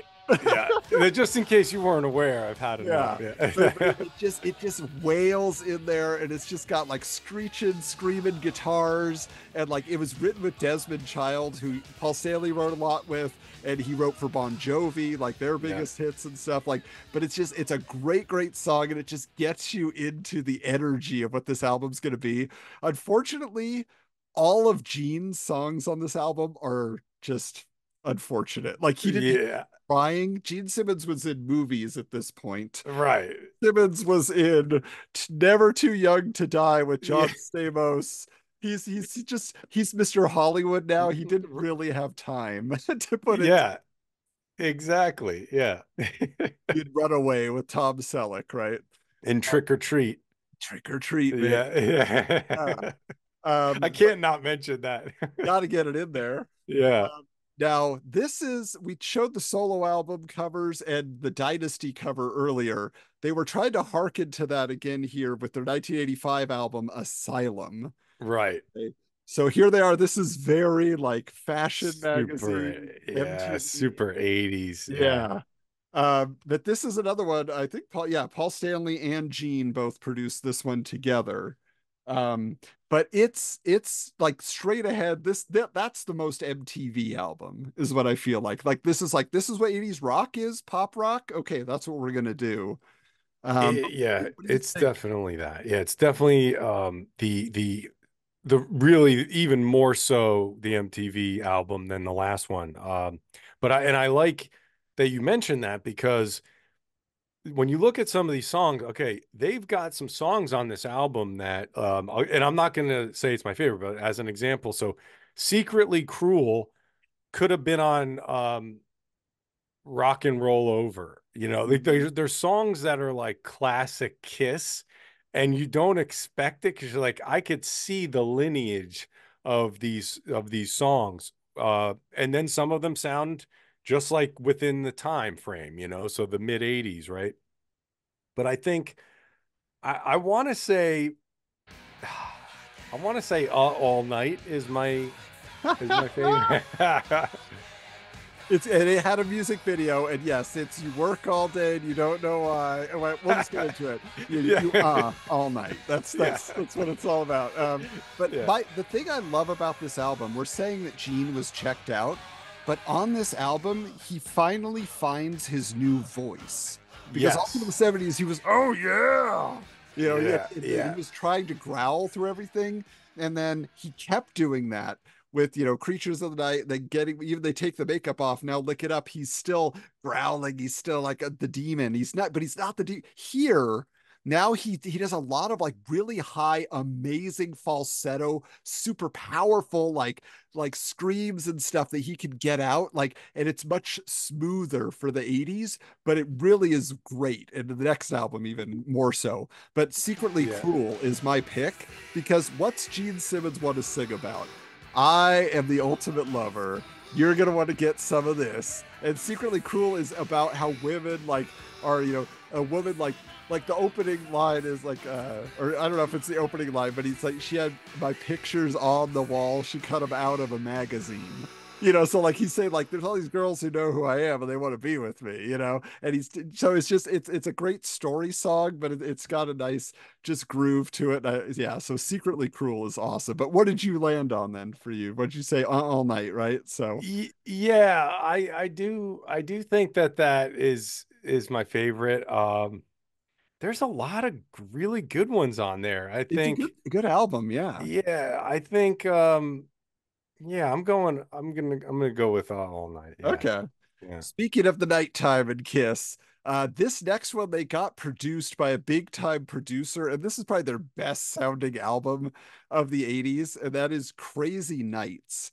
Now, this was a big hit in the UK. Like Crazy Nights apparently was like a really big song, but you look at this, like they finally got a look down, like they are just sexing it up. Look at Paul Stanley with his hairy chest Yeah. and no shirt. Yeah, I mean it's definitely it was like you said, it was popular in the UK, but it was very commercially successful. And I remember one thing I'll never forget. I was at some kind of like big family gathering, and it was either 80. I think that came out in 87. It was either 87 or 88. And I was at this thing. It could have been like a communion party, whatever it was. They had a DJ. And I went up to the DJ and I said, "Can you play Kiss?" And of course, the whole party happened. And toward the like maybe the last few songs, then he's like, "Oh, I didn't forget about you." And he played Kiss, but he played Crazy Nights. And I wasn't upset by it. I gave him, I was like, okay, but I was expecting Rock and Roll All Night. And I'll never forget that because I'm like, clearly he was understanding that this was the latest Kiss track, So I just thought that was interesting. Yeah, but it's great. It's a great like title track. Like it's a really good anthem, which is what Kiss was known for. And yeah, so I mean, but like just again, the production and the vocal performances on this album, like Paul Stanley never sounded better, Gene never sounded better, like better written songs to perform, but like just the vocal acrobatics, the gymnastics that Paul Stanley in particular is doing on this album. Yeah. You're like, woo, Yeah. you've been training for this. But what's your favorite one overall? I'm gonna go with Reason to Live, which was I think a single for them, but that's one of those ones where it was kind of it wasn't it wasn't necessarily like a hard song. It was kind of a like a ballad, Yeah. which but it had an edge to it. And it was also just like in sort of inspirational. I mean, it was different, and I felt like it was probably one of the most mature songs that they had done up until that point, or at least one that got released as a single. Yeah, during this time, Paul Stanley was trying to get into being a songwriter, writing his songs, selling them to other artists to record, make some extra money that way. Because he and Gene were kind of becoming moguls and producing other bands and trying to get stuff going that way. But for me, again, like I say, Gene in this era was on fire for me. Thief in the Night.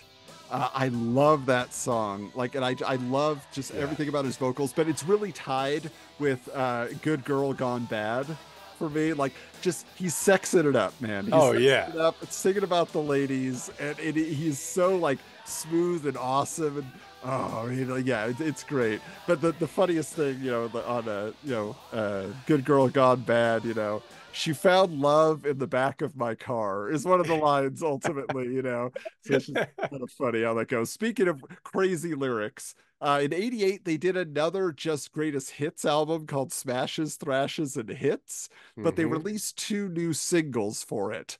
And so one was called You Make Me Rock Hard. You can read into that all you want. And then there is Let's Put the X in Sex. Right. Overt. Yeah. Oh yeah.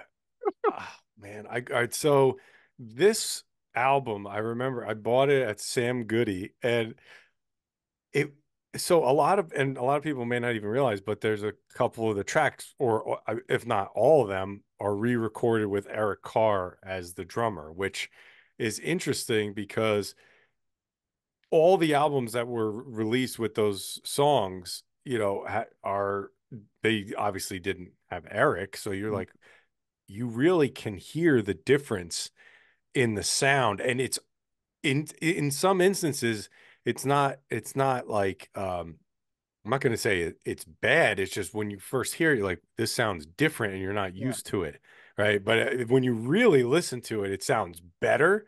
But then they're just using the mixes, the rest of they're all old mixes with new drums. Although they also, the thing you listen for that I love, especially on Love Gun, I always hear it because during their live shows during this era in the '80s, you had to have a synthesizer.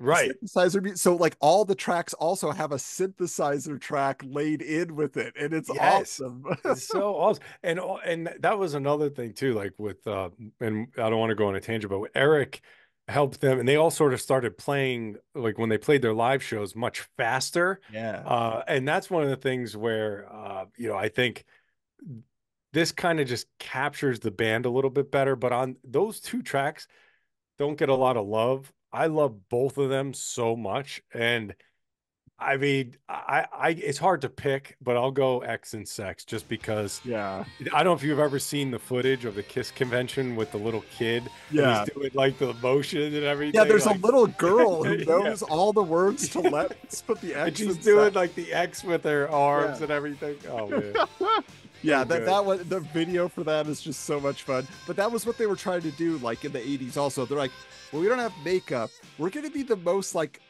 overtly sexual and offensive band, and like they're cussing from the Yeah. stage and Oh saying, all this. yeah. You're like, what are you guys doing? This isn't cool. Yeah. Like it was they were trying way too hard. But Yeah. speaking of trying not hard enough in a lot of fans' eyes, Hot in the Shade.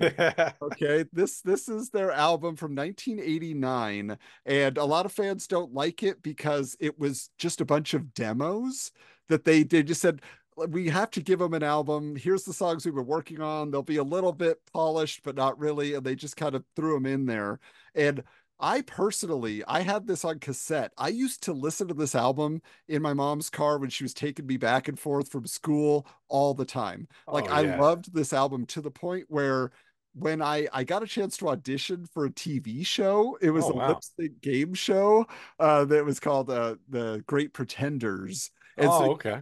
you had to go in, it was on the Fox Family channel, some people saw it, but basically like you had to audition, like lip sync, and they just set up a video camera, and you had, so that was the song I picked, Silver Spoon from Hot Yes. in the Shade. It's a Paul Stanley song about, I don't come from money, but I'm still gonna, kind of be great, and I can show you I matter. And so I'm just like doing all the Paul moves, and I'm, just dancing around for the camera, and it's still like, I love that song so much. That's why I picked it. That's amazing. I love that.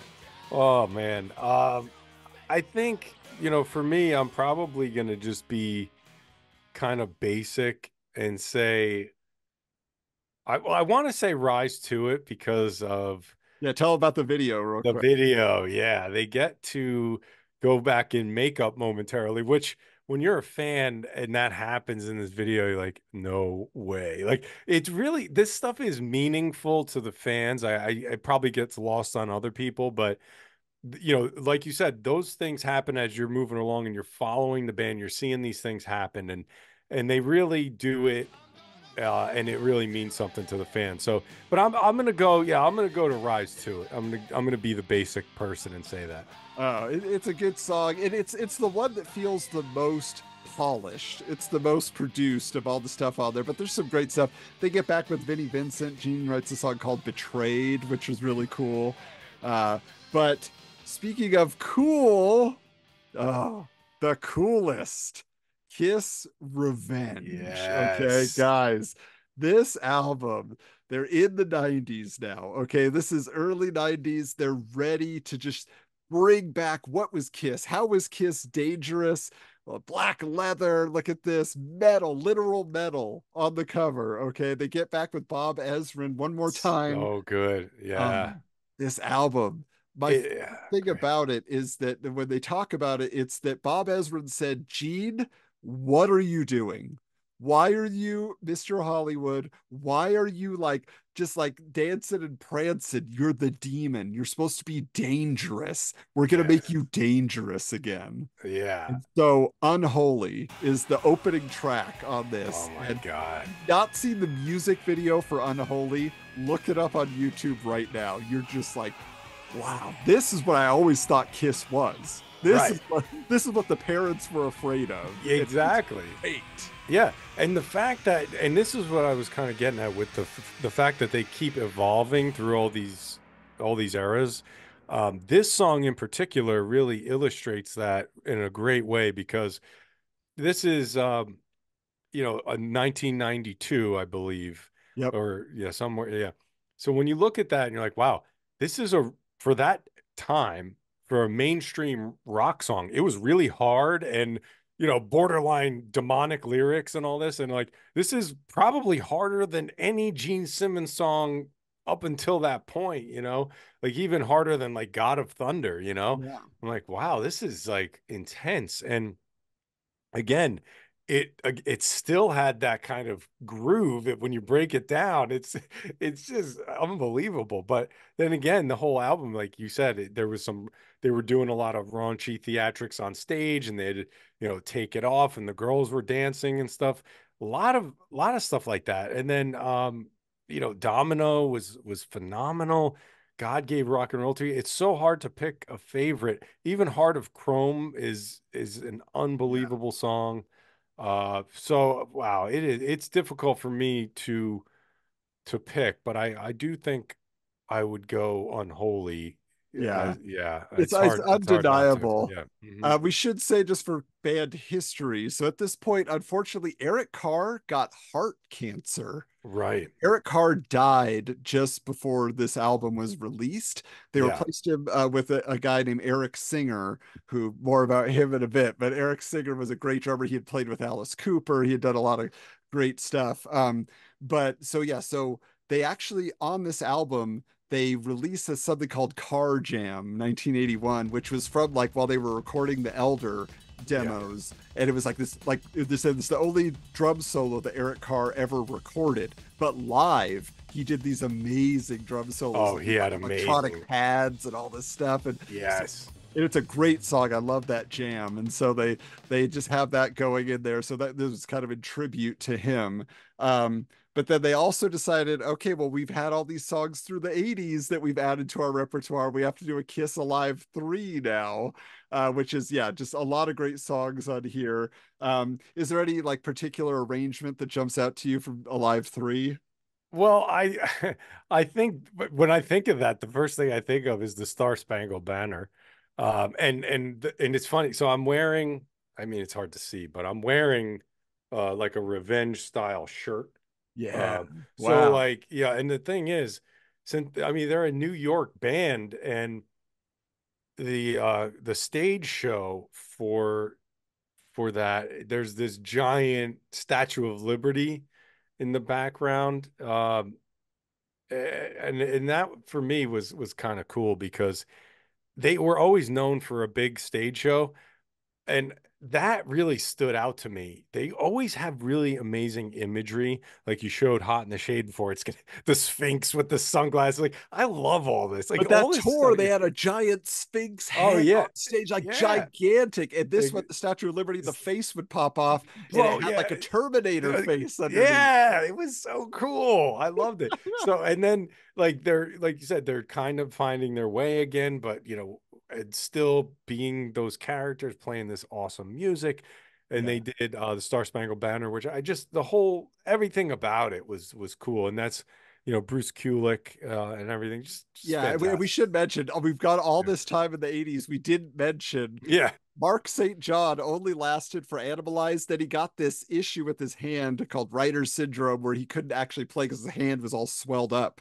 So Bruce Kulick came in because Bob Kulick was a friend of the band. He's like, my brother, he should come in. And Bob Kulick had played on Killers and done a bunch of other stuff on Paul's solo album. So they said, oh yeah, my brother should play for you. So Bruce Kulick was there with them from 1984 like all the way up to this point in the 90s, and he's just, look, he's not the most expressive guy facially, but with a guitar, like he really just like shreds, and he always could just like find the trend of the moment and work it into what they were doing. And it's just a fantastic addition to the band. He was there longer than Ace Frehley was in yeah, the band. yeah, But so, and then at this point, they're kind of like, okay, you mentioned the Kiss conventions. They're like, we can be a nostalgia act on some level. Trying to be new and relevant isn't working. Let's do Kiss conventions, and we're going to get people to come around. But as part of that, also, they're like, let's show people what we mean to pop culture and to rock music. And let's get all the popular bands of the 90s to record our songs, the popular bands that are fans of us. And let's do this album here, which my friends and I, we used to call it Kiss My A Money Money, because the S's have a weird thing on them. yeah. It's kind of hard to see here, but like it doesn't look like an S. I think they did that on purpose. But when you look at the bands that were on this album, just look at Garth Brooks, Anthrax, Gin Blossoms. I brought up Extreme. They closes with the Mighty Mighty Boss Tones doing Detroit Rock City, like Yeah, ska music. Like yeah. what? I Uh, mean, so first, and just on my own preference, I'm not even really a big fan of cover songs in general. So, like when this came out, I was like, I would have loved to have another Kiss album. Yeah, but of course, I bought whatever they put out. So, but I'm actually a huge Anthrax fan. So that's like, just by default, I liked their version of She. And they're actually really big Kiss fans. So, yeah, and it I was thought very that was awesome. faithful to the original version. Yeah, Yeah. exactly. Yeah. I already brought up Strutter. That's probably my favorite, just because Extreme at the end, they start meshing into other Kiss songs, and they do kind of a medley.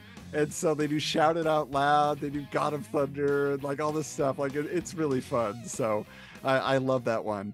But then at this point, because they were at these conventions doing acoustic sets and they were getting a lot of attention for that, all of a sudden MTV's got this new thing they're doing called Unplugged, and they invite Kiss to do a concert.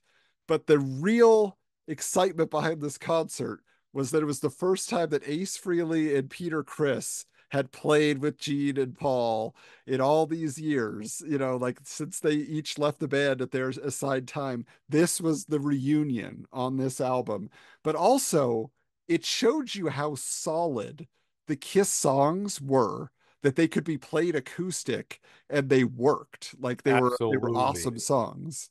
Absolutely. I totally agree. I'm glad you said that. It's hearing how great the music is, finally getting giving the credit to Kiss for saying, wow, these songs are really tremendous. They're well written, well put together, well orchestrated, and seeing them stripped down to just the bare bones, just unbelievable because and then also, like you said, they all got together. So it was great. I mean, to see Ace and Peter come back, but then all of them playing together at one time with Two drum sets, both it was drummers like, yeah, playing at the same time. my mind, everybody's like heads exploded. You got to be kidding me. It's like unbelievable.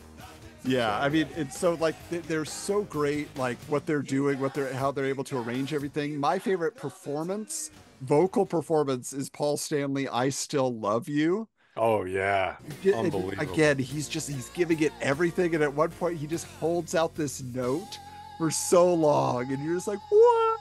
Oh yeah. So I don't know if you've ever, and I might have mentioned it, but there's if you get the tape, I have a tape, like an actual VHS tape Oh yeah.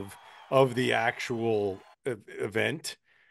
They had to play those songs like 4 or 5 times each. Mhm. So like you're like the ones that made it to the actual broadcast, man, of course they're like losing their voices now because my God, putting all that heart and soul into it. Oh, Well, and it's funny, unbelievable. like in between on the Kissology set, they have a lot of like the deleted tracks also where they show you like in between songs, they're doing like, God of Thunder country style, Yes, you know, yeah.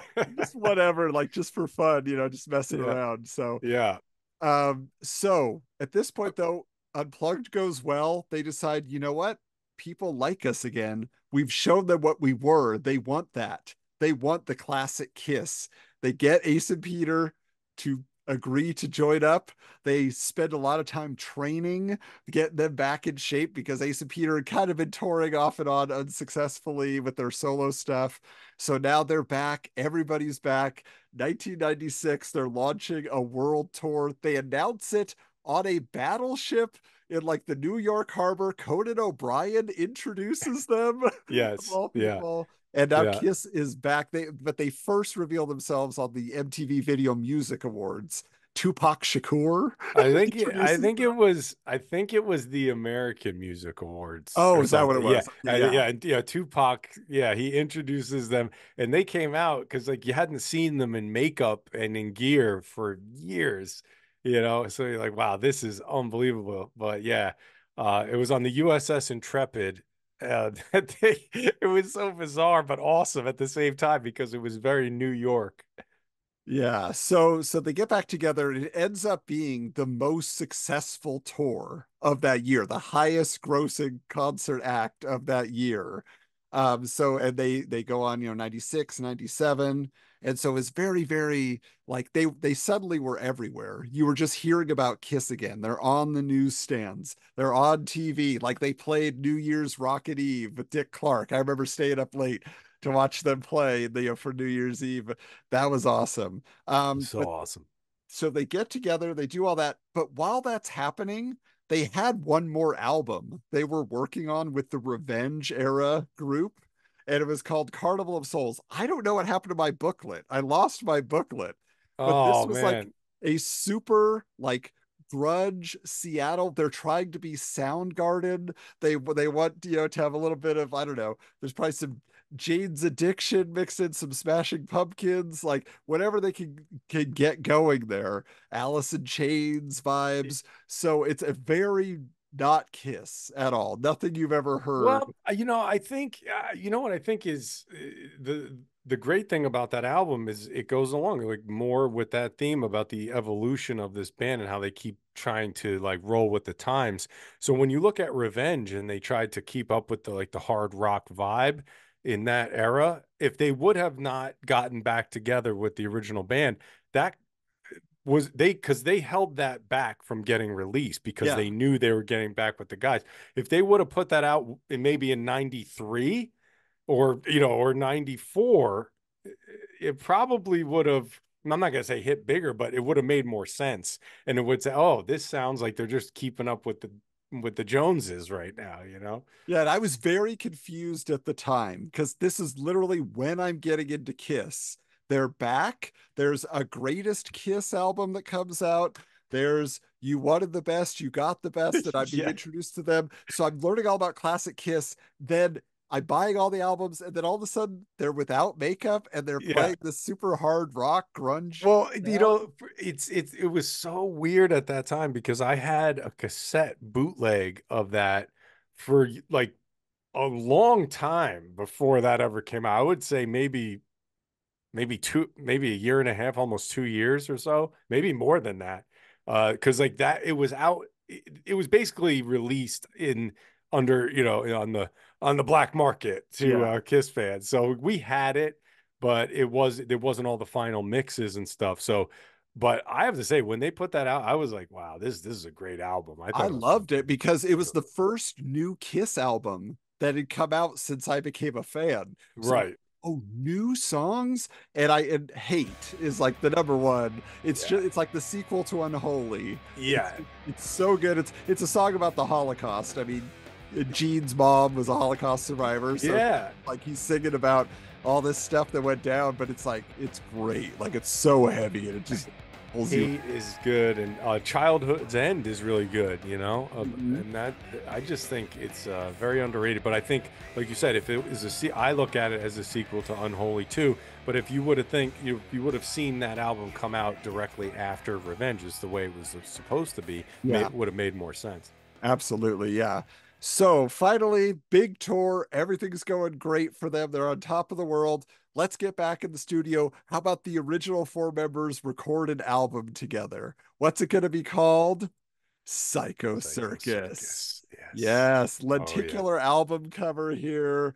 I mean, this was like such a big deal to me. I remember literally going with my friends lunchtime on our lunch break. We ran over to the music store, the warehouse, and we got our copies of Psycho Circus and popped it into the CD player as soon as we could, listened to as many tracks as we could before we had to go back to class. We're just Oh like, I yeah. can't believe it. Oh yeah. I mean, I was stoked. I bought mine at Nobody Beats the Whiz. Yeah. But yeah, it was really such an event. It was big, big, and the title track is just a classic, instant classic when it came out. Psycho Circus. My band, with my guys that got me into Kiss, we formed a band. That was a song we played at a school talent show. We played it at our concerts. Like we loved it. I had a little pyro thing I set up on my mic. Oh, You know those party so popper yeah. champagne bottles? Like 20 of those together, and I taped all the strings together. And when I would jump out, I'd pull it, and it looked like streamers were coming out of my mouth. That's so cool. I So love that. we loved that album so much. I mean, just it's there's kind of a disparate amount of tunes on there. There's kind of some weird ones mixed in, Yeah. Yeah. but it's still got some great tracks overall, I would say. So Yeah, definitely. but good things can't last forever. And ultimately there was a farewell tour, okay? Because Ace and Peter were not happy again, and they wanted out of the band and they were causing trouble. So they toured with Aerosmith, and they kind of did this double bill thing, and then it was over. It was a sad end. And then they got a replacement, which was Eric Carr, or not Eric Carr, Eric Singer is coming back, and he's going to be in the Catman makeup. And that was like, everybody's like, no, you can't do Yeah. that's Peter's makeup. You can't do it. And that was Yeah. like, a huge thing. He dyed his hair black because he was a blonde guy. And his hair's Right. dyed black now, and he's the Cat Man. And everybody's like, "What? No!" And then Ace, left a little bit after once again, and they get this guy coming in named Tommy Thayer. Yeah. Thayer had been like their tour manager for the conventions. He'd just been behind the scenes. He was in a band called Black and Blue that Gene had produced in the 80s. And his debut was on this Kiss Symphony Alive 4, where they played their songs with a live symphony, copying Metallica, yes. But Yeah. Yeah. that was their thing to do. And they really didn't announce him. They're just like, Ace is here. Yeah, like Yeah. guy in the Ace makeup, the spaceman is playing, and he can play just like Ace. Oh yeah. Nobody different. Yeah, he was a huge fan also of, like, he just knows everything about, he knows all the notes note for note. So I mean, And he played more like Ace than Ace did at that right. point. And that's why I was so happy when he came in the band. I was not mad. I was just like, Ace had kind of given up again on trying. Oh yeah. Yeah. So one time I was in Vegas, and I don't know if you heard of the band Steel Panther. Yeah. So they had just as a special guest, he came up to play with them. And Oh, so I was like front and center. The place was like half empty. And but I'm like right there, like he is just putting on a show. They're letting him do solos the whole night. Just like, it was just amazing. He's a talented guy. He really is. yeah.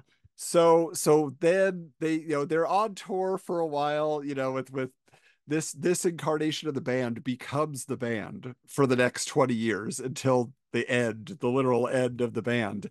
And they're great. But they decide we're gonna get back in the studio and they're gonna release another album. After all, I mean, Psycho Circus was 1998. This was 2009. Sonic Boom. Yes. Okay.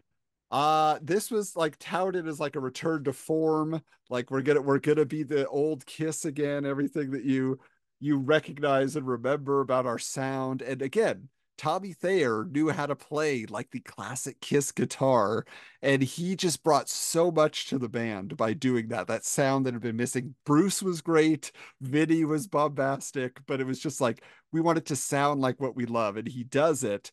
I mean, Modern Day Delilah is top 3 Kiss song for me of all time. I could listen to it on a loop forever and never get tired of it, and especially Tommy Thayer's solo.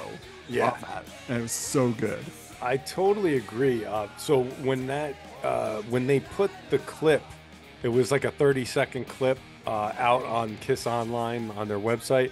Like, here's our new song coming out, and I listened. I just kept listening to it over and over and over, just that 30 seconds of it, And then finally, when it came out, I'm like, forget, this song is awesome. It's so good. Now, I also say Tommy Thayer sings a song on this album, and it's called "When Lightning Strikes." And Yeah. it's a fun song. He only got ever to record 2 Kiss songs, but they're both really great. Like I think they're both really good. Yeah. Yeah. Yeah. In fact, I like Out of This World even probably better. Yeah. So yeah. Yeah. Speaking of which, so the final Kiss album, we finally arrived. This was their album Monster. Yeah. Okay.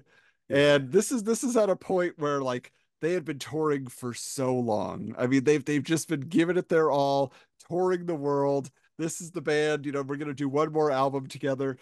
This album is a mixed bag. It's got Yeah. some weird tracks on it. They have like a track where they do like some a cappella, like barbershop almost singing. Yeah. Stuff Yeah. like that, where you're like, I don't know about that. But by the same token, like it has some interesting things on it.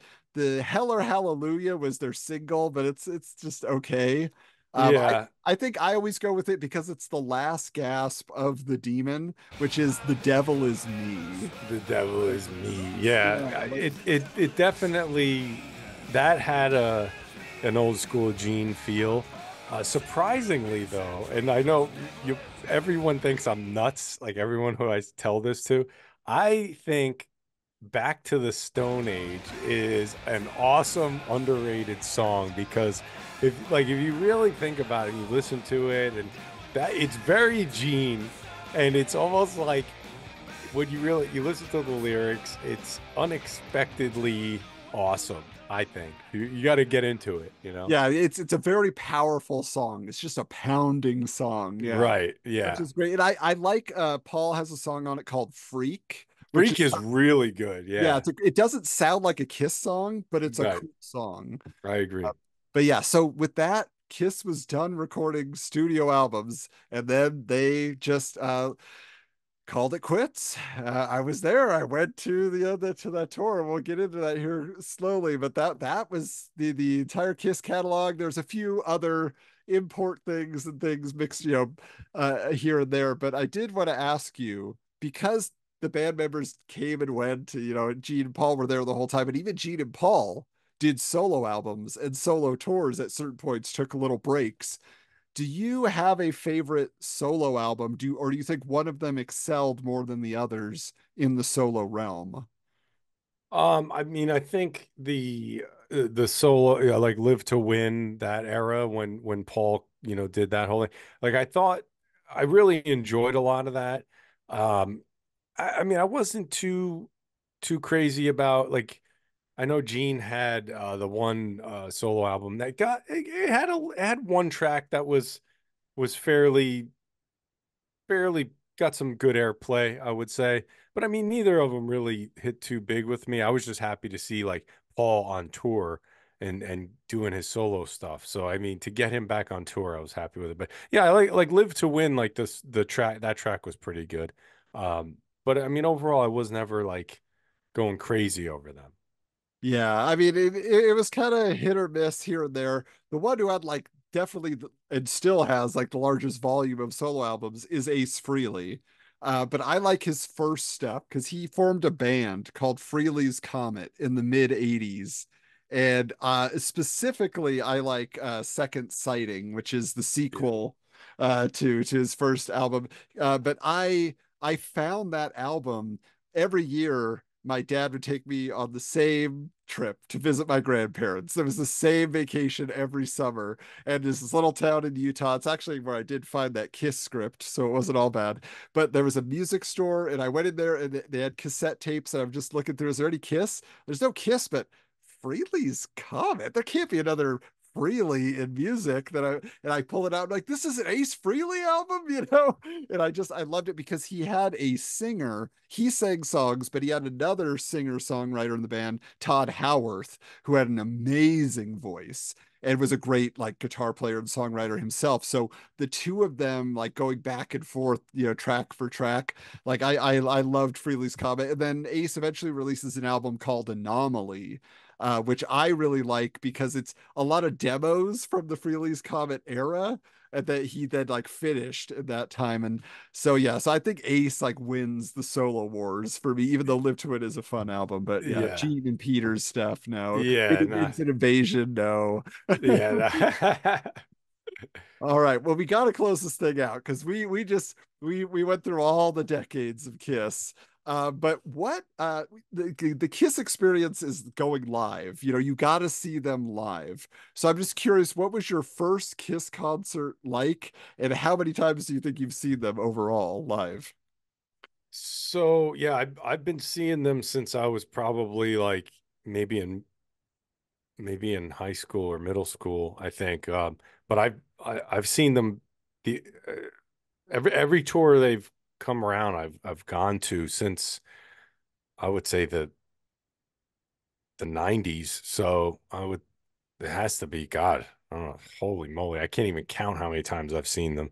Uh, but again, like there's been times like in one tour, sometimes I would go to two different shows or, stuff like that. So, I mean, it has to be like maybe 30 some odd times that I've seen them. Yeah.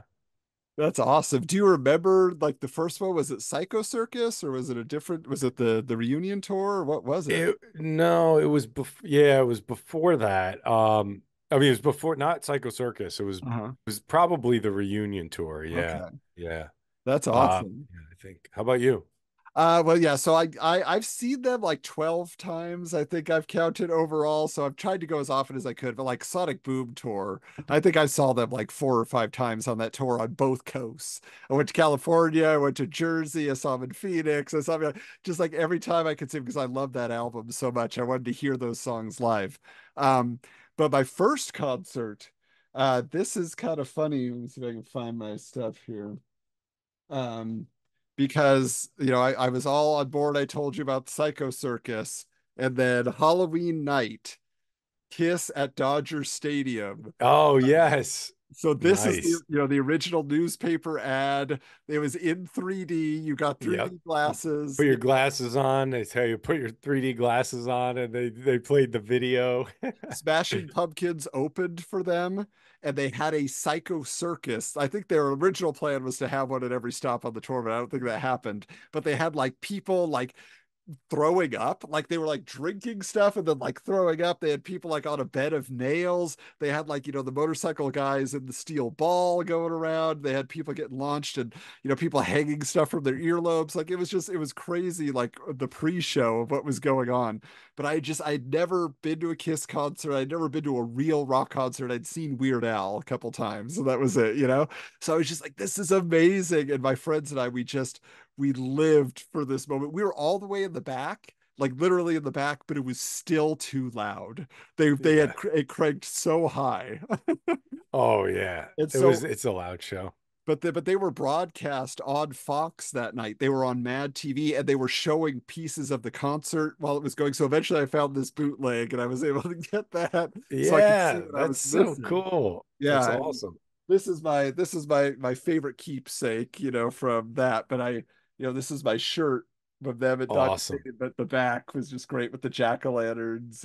Oh, great. Yeah, that's phenomenal. I Yeah, love that. so that was just a great experience to and seeing everybody in costume, see everybody in the face paint.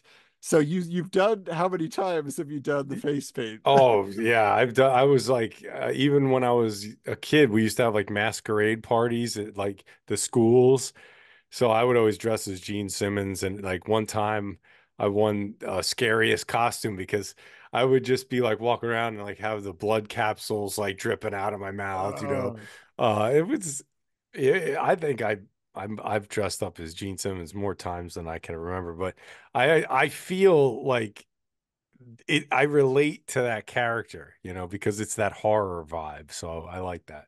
yeah. Like anytime there's been a face painting booth, like I went to Universal Studios once and there was a face painting booth. And I said, make me Paul Stanley, because I always had a picture of the band in my wallet. This is pre-internet and cell phones and stuff. I'm like, make me look like this guy. And he did it.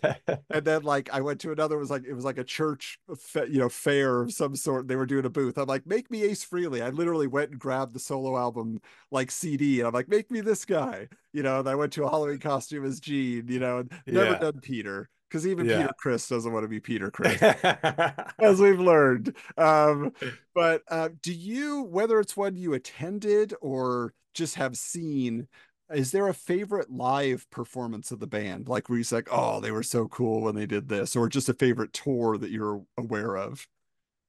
Yes. So I'm a huge fan of, well, it's not one I was at, but I'm a huge fan of very, very early Kiss. And when they played so in Jersey City here in New Jersey, there was a stadium called Roosevelt Stadium, and you could find this. It's like you can find the whole concert. You could probably get it like on DVD. I mean, it's you could probably get it on YouTube, but it's like a pristine recording. Oh, I believe it's in black and white, if I'm not mistaken, because it was very early on. I mean, it might have been 75, okay. could be 75. Um, and it's an early aspect of the band, but it's a great show, and I just like early Kiss a lot, especially even when you see like when they were first on TV or getting that first exposure. So stuff like that. Like I love when Gene used to have that like skull on his shirt and the two little horns on his Yeah. jacket and like, oh man, that's my Kiss. I love all that, just because it was so like like when you're from this area, there used to be a big rock scene where a lot of bands would try to break out. Now, I mean, not so much now, but back in the day, LA, like in the 80s, was Yeah. big. but New York in the 70s was incredible. I mean, not only punk, you had metal, you had hard rock. I mean, even pop bands, just everybody, like Madonna came through. Like she was from Michigan, but she got popular because of New York City clubs and stuff. So I would say, you know, anything like that, early Kiss local would be my favorite. Oh, that's awesome. I know. So I went to San Diego Comic-Con in '97. It was the only time I've ever gone. And the only thing I bought there was Kiss merchandise. Okay. So I was there. I went to the McFarlane booth so that I could buy my Kiss Yes. figures. I had to have them, Yes. right? And so I actually, the interesting thing just about that, you see there, people in the know. They were released with a Kiss letter. So each band Yeah. had one letter, you could put it together. And then they did like the re-release where they had their solo albums, a mini reproduction in there. So those Right. were fun. So, but I walked away. That's what I spent my money on: 4 Kiss figures and a bootleg VHS of their first reunion concert because it took place in my hometown. It was at Irvine Meadows. It was the Yeah. K-Rock Weenie Roast, which was this big Hmm. festival they would do Yeah. in The summer. radio station, right? Yeah. Yeah. So that was their first like demo show basically, like we've been practicing, let's see how this goes. And so it eventually was released as a bonus disc on the Kissology DVD. But they edited out all the Spinal Tap like problems they had with costumes, with lighting. The pyro effects literally went off like before the show was over and caught on fire, and this whole like big area is on fire, and Paul's just like, we got a fire up there, maybe we'll burn this place down. Like it's so great. Like there's just all these like there's a looseness when it's filmed from the crowd because it's a total bootleg, but it was like multiple cameras, they fade in, they fade out. And that like is my favorite performance. You just feel the energy because again, people hadn't seen him They for hadn't all seen these it. years. Yeah. Yeah. It's been so long. It's like just getting that magic back. And it really did feel like, wow, this is like, it's like, because you know why? It was almost like a time machine being, because they really didn't change all that. Like the stage show was similar. The Yeah. look was very, I mean, they didn't look that bad for a bunch of old men. Yeah, they got back in shape. So Yeah. all right. Well, the final thing we have to get into here, we've dropped it here and there. Go into Spencer's Gifts. Spencer's Gifts was the place to find Kiss merchandise all through the '90s. Like it was insane. There was also these catalogs that I used to order from all the time. In fact, this one's hilarious because right there they actually offer a Kiss Psycho Circus ad with a ticket stub, with your 3D glasses and the backstage pass, all this stuff for Yeah. $50. I saved myself Yeah. $150. Made my own. I Uh, like that. but yeah, but they just had so much cool stuff that you could buy. Yeah. But ultimately, whether it's something you bought at the time or something you found later on, like what's your most prized like Kiss collectible that you've been able to add to your collection at some point? Right. Yeah, and I think that's one of the cool things about Kiss because you got like the collectible part of it is a great aspect. I have a couple things. Okay. So I'll play show and tell real quick. So this is the Guitar Hero Gene Simmons Axe bass. Um, Wow. and like it's I've always like I was always a big fan of Guitar Hero because I just had a lot of fun with it. I'm not a big gamer, but I'm like, man, if I can get the Axe bass, this is going to be phenomenal, you know? I got this is a glow in the dark Brazilian copy Yeah. of and it's got you'll notice Oh, it's they added got Vinny. Yeah. yeah, yeah. And it's got Vinny there, yeah. So that thing, and it glows in the dark it's actually from 1983. Yeah, that's great. Yeah. And I mean, I can go on and on, but I do have I'll show you one last thing real Yeah. quick. Yeah. Okay. All right. So this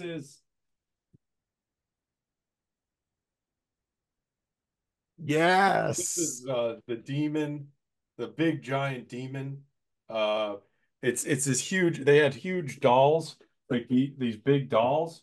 I mean, for lack of a better term, it's not a statue, it's not really a doll either, It's like but a giant action figure. it's Yeah. a giant, actually. It's got real hair.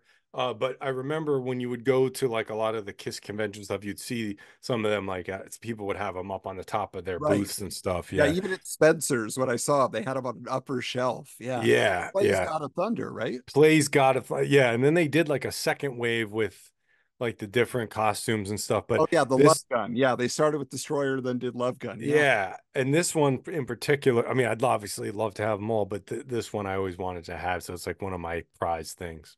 That's so great. I've always wanted those too. I've always like, Yeah, well, I come across them in the wild somewhere, but yeah, yeah, yeah, that's great. Oh, yeah. so one thing I'll just say, I do have this. I wasn't able to pull it out, but I did get a Kiss Visa card. No way. So I totally have one. It has my name on it, and That's this was awesome. huge. So cool. That's Actually, have it. awesome. He just wants me to spend all my money on him. Okay. Yeah. Um, so I'll listen to you.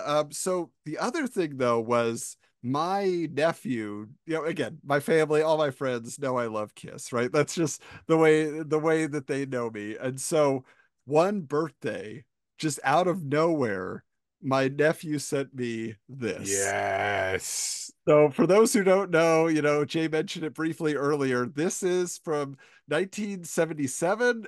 This is the Kiss Super Special, but if you look here, it's printed in real Kiss blood. So Yes. they literally had their blood drawn. It was dumped into the ink vats for the printings of this.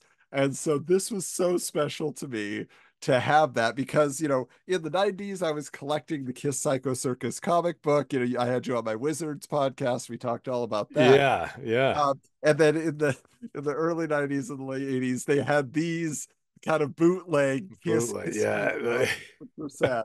And then even when the reunion tour happened, Marvel produced this Kiss Nation book. hmm But you can't beat the original.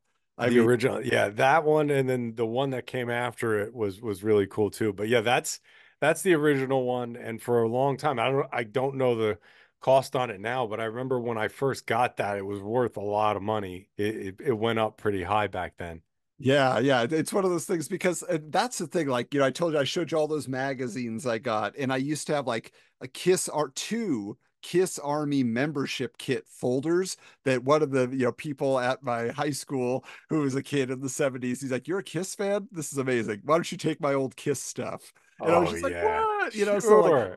but that's not my era. So those I usually sell so that a fan from 20 years before us can have their childhood back. So like those magazines I have, I'm gonna sell, like, so I don't know. The super special I think I'm gonna keep because that's awesome. But Yeah, it's just one yeah. of those things where you're just kind of like, oh, it's awesome that every fan can have their era. There's been so many eras to be a Kiss fan. And now we're going into, now that they've stopped touring, they've stopped recording albums, we're gonna get virtual Kiss. It's What is this unbelievable. concert gonna be?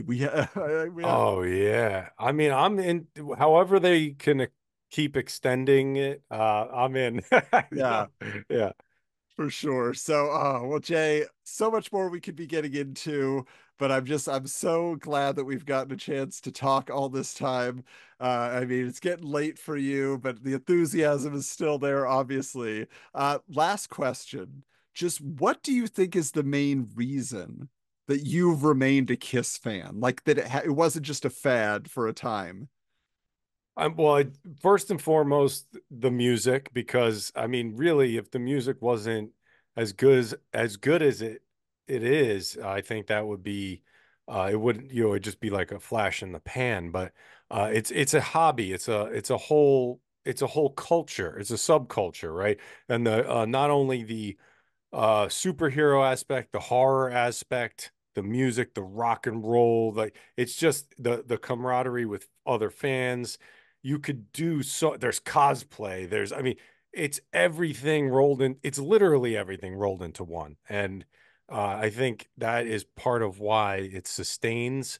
But when we meet, if you meet another Kiss fan or you're somewhere out and you see someone with a Kiss, hey, nice shirt, you're best friends. You're just like I've never met a Kiss fan. Honestly, I'd never met a Kiss fan I don't like because usually you'll go to a concert, everyone's always trying to prove their fandom and brag and whatnot. We're all Kiss fans and we're all in the same boat. And I never really see that. It's not like people are trying to compete with each other or whatever. I've never had a bad experience in that respect. So overall, just it's an experience. And I think it actually Kiss is one of the greatest parts of my life so far, to be honest.